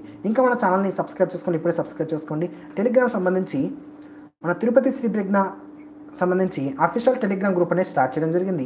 ఈ యొక్క అఫీషియల్ టెలిగ్రామ్ గ్రూప్లో జాయిన్ అవ్వాలంటే ప్లేస్టోర్ నుంచి టెలిగ్రామ్ అనే యాప్ని డౌన్లోడ్ చేసుకొని వాటిలో సెర్చ్ బాక్స్లో తిరుపతి శ్రీప్రజ్ఞ టైప్ చేయగానే మన ఇన్స్టిట్యూట్ సంబంధించిన లోగో అనేది ఓపెన్ అయిపోతుంది. దానిలో మీరు జాయిన్ అయిపోవచ్చు. తద్వారా మేము పెట్టే అన్ని అప్డేట్స్ కూడా మీకు వెంటనే అందుతాయి. తర్వాత లైవ్ ఎగ్జామ్ ఏముంటుంది అన్నది మొత్తం కూడా టెలిగ్రామ్లో పేస్ట్ చేయడం జరుగుతుంది. ఈ ఎగ్జామ్ సంబంధించిన పీడిఎఫ్ కూడా టెలిగ్రామ్ గ్రూప్లో ఇంట్రడ్యూస్ చేయడం జరుగుతుంది. ఇంకా ఈ వీడియోని మీ మిత్రులందరూ కూడా షేర్ చేయండి. ప్రశ్న మరొకసారి, ఇంకా ఈ వీడియో పైన మీ విలువైన అభిప్రాయాన్ని మొత్తం కూడా కామెంట్ రూపంలో తెలియచేయండి. వాయిస్ కావచ్చు, ఇంకా స్లాంగ్ కావచ్చు, ఇంకా ఏ మార్పులు చేయాలి అన్నీ కూడా మీకు సంబంధించి మొత్తం కూడా కామెంట్ రూపంలో తెలియచేయండి. తద్వారా మనం తర్వాత వీడియోలో అటువంటి మార్పులు అనేది పాటిద్దాం. ముందు ప్రశ్న చూద్దాం. సంవత్సరం పొడవునా చలికి నేల రాయిలా గడ్డ కట్టుకుపోవడాన్ని ఈ విధంగా పిలుస్తారు. ప్రశ్న మరొకసారి, సంవత్సరం పొడవునా చలికి నేల రాయిలా గడ్డ కట్టుకుపోవడాన్ని ఈ విధంగా పిలుస్తారు. Option 1 వెర్మీఫ్రాస్ట్. Option 2 ఫార్మాఫ్రాస్ట్. Option 3 iceberg. Option 4 Arctic బర్గ్. ప్రశ్న మరొకసారి, సంవత్సరం పొడవునా చలికి నేల రాయిలా గడ్డ కట్టుకుపోవడాన్ని ఈ విధంగా పిలుస్తారు. Option 1 వెర్మీఫ్రాస్ట్. Option 2 ఫార్మాఫ్రాస్ట్. Option 3 iceberg. Option 4 Arctic బర్గ్. సరైన సమాధానం చూసినట్టయితే సంవత్సరం పొడవునా చలికి నేల రాయిలా గడ్డ కట్టుకుపోవడాన్ని ఫార్మాఫ్రాస్ట్ అని పిలుస్తారు. ఇక ఈ వీడియోని మీ మిత్రులందరూ కూడా షేర్ చేయండి. మన ఛానల్ని సబ్స్క్రైబ్ చేసుకునే వాళ్ళు ఇప్పుడే సబ్స్క్రైబ్ చేసుకోండి. అఫీషియల్ టెలిగ్రామ్ మీరు పొందాలనుకుంటే ప్లేస్టోర్ నుంచి టెలిగ్రామ్ గ్రూప్ని డౌన్లోడ్ చేసుకొని ఆ టెలిగ్రామ్ గ్రూప్ సంబంధించి సెర్చ్ బాక్స్లో తిరుపతి శ్రీప్రజ్ఞ టైప్ చేయగానే మన ఛానల్ సంబంధించి ఆ లోగో అనేది వస్తుంది. దాన్ని క్లిక్ చేయగానే మీరు ఆ యొక్క ఛానల్లో ఈజీగా జాయిన్ అయిపోతారు. తద్వారా తర్వాత లైవ్ ఎగ్జామ్లో మీరు ఈజీగా పార్టిసిపేట్ చేయడానికి అవకాశం ఉంది. ఇక్కడ నుంచి కేవలం టెక్స్ట్ బుక్ వైజ్గా మనం క్వశ్చన్స్ అనేది కండక్ట్ చేయబోతున్నాం. కాబట్టి ఇంకా మన ఛానల్ని సబ్స్క్రైబ్ చేసుకునే వాళ్ళు ఇప్పుడే సబ్స్క్రైబ్ చేసుకోండి. తర్వాత వీడియోలో మళ్ళీ కలుద్దాం. Thank you.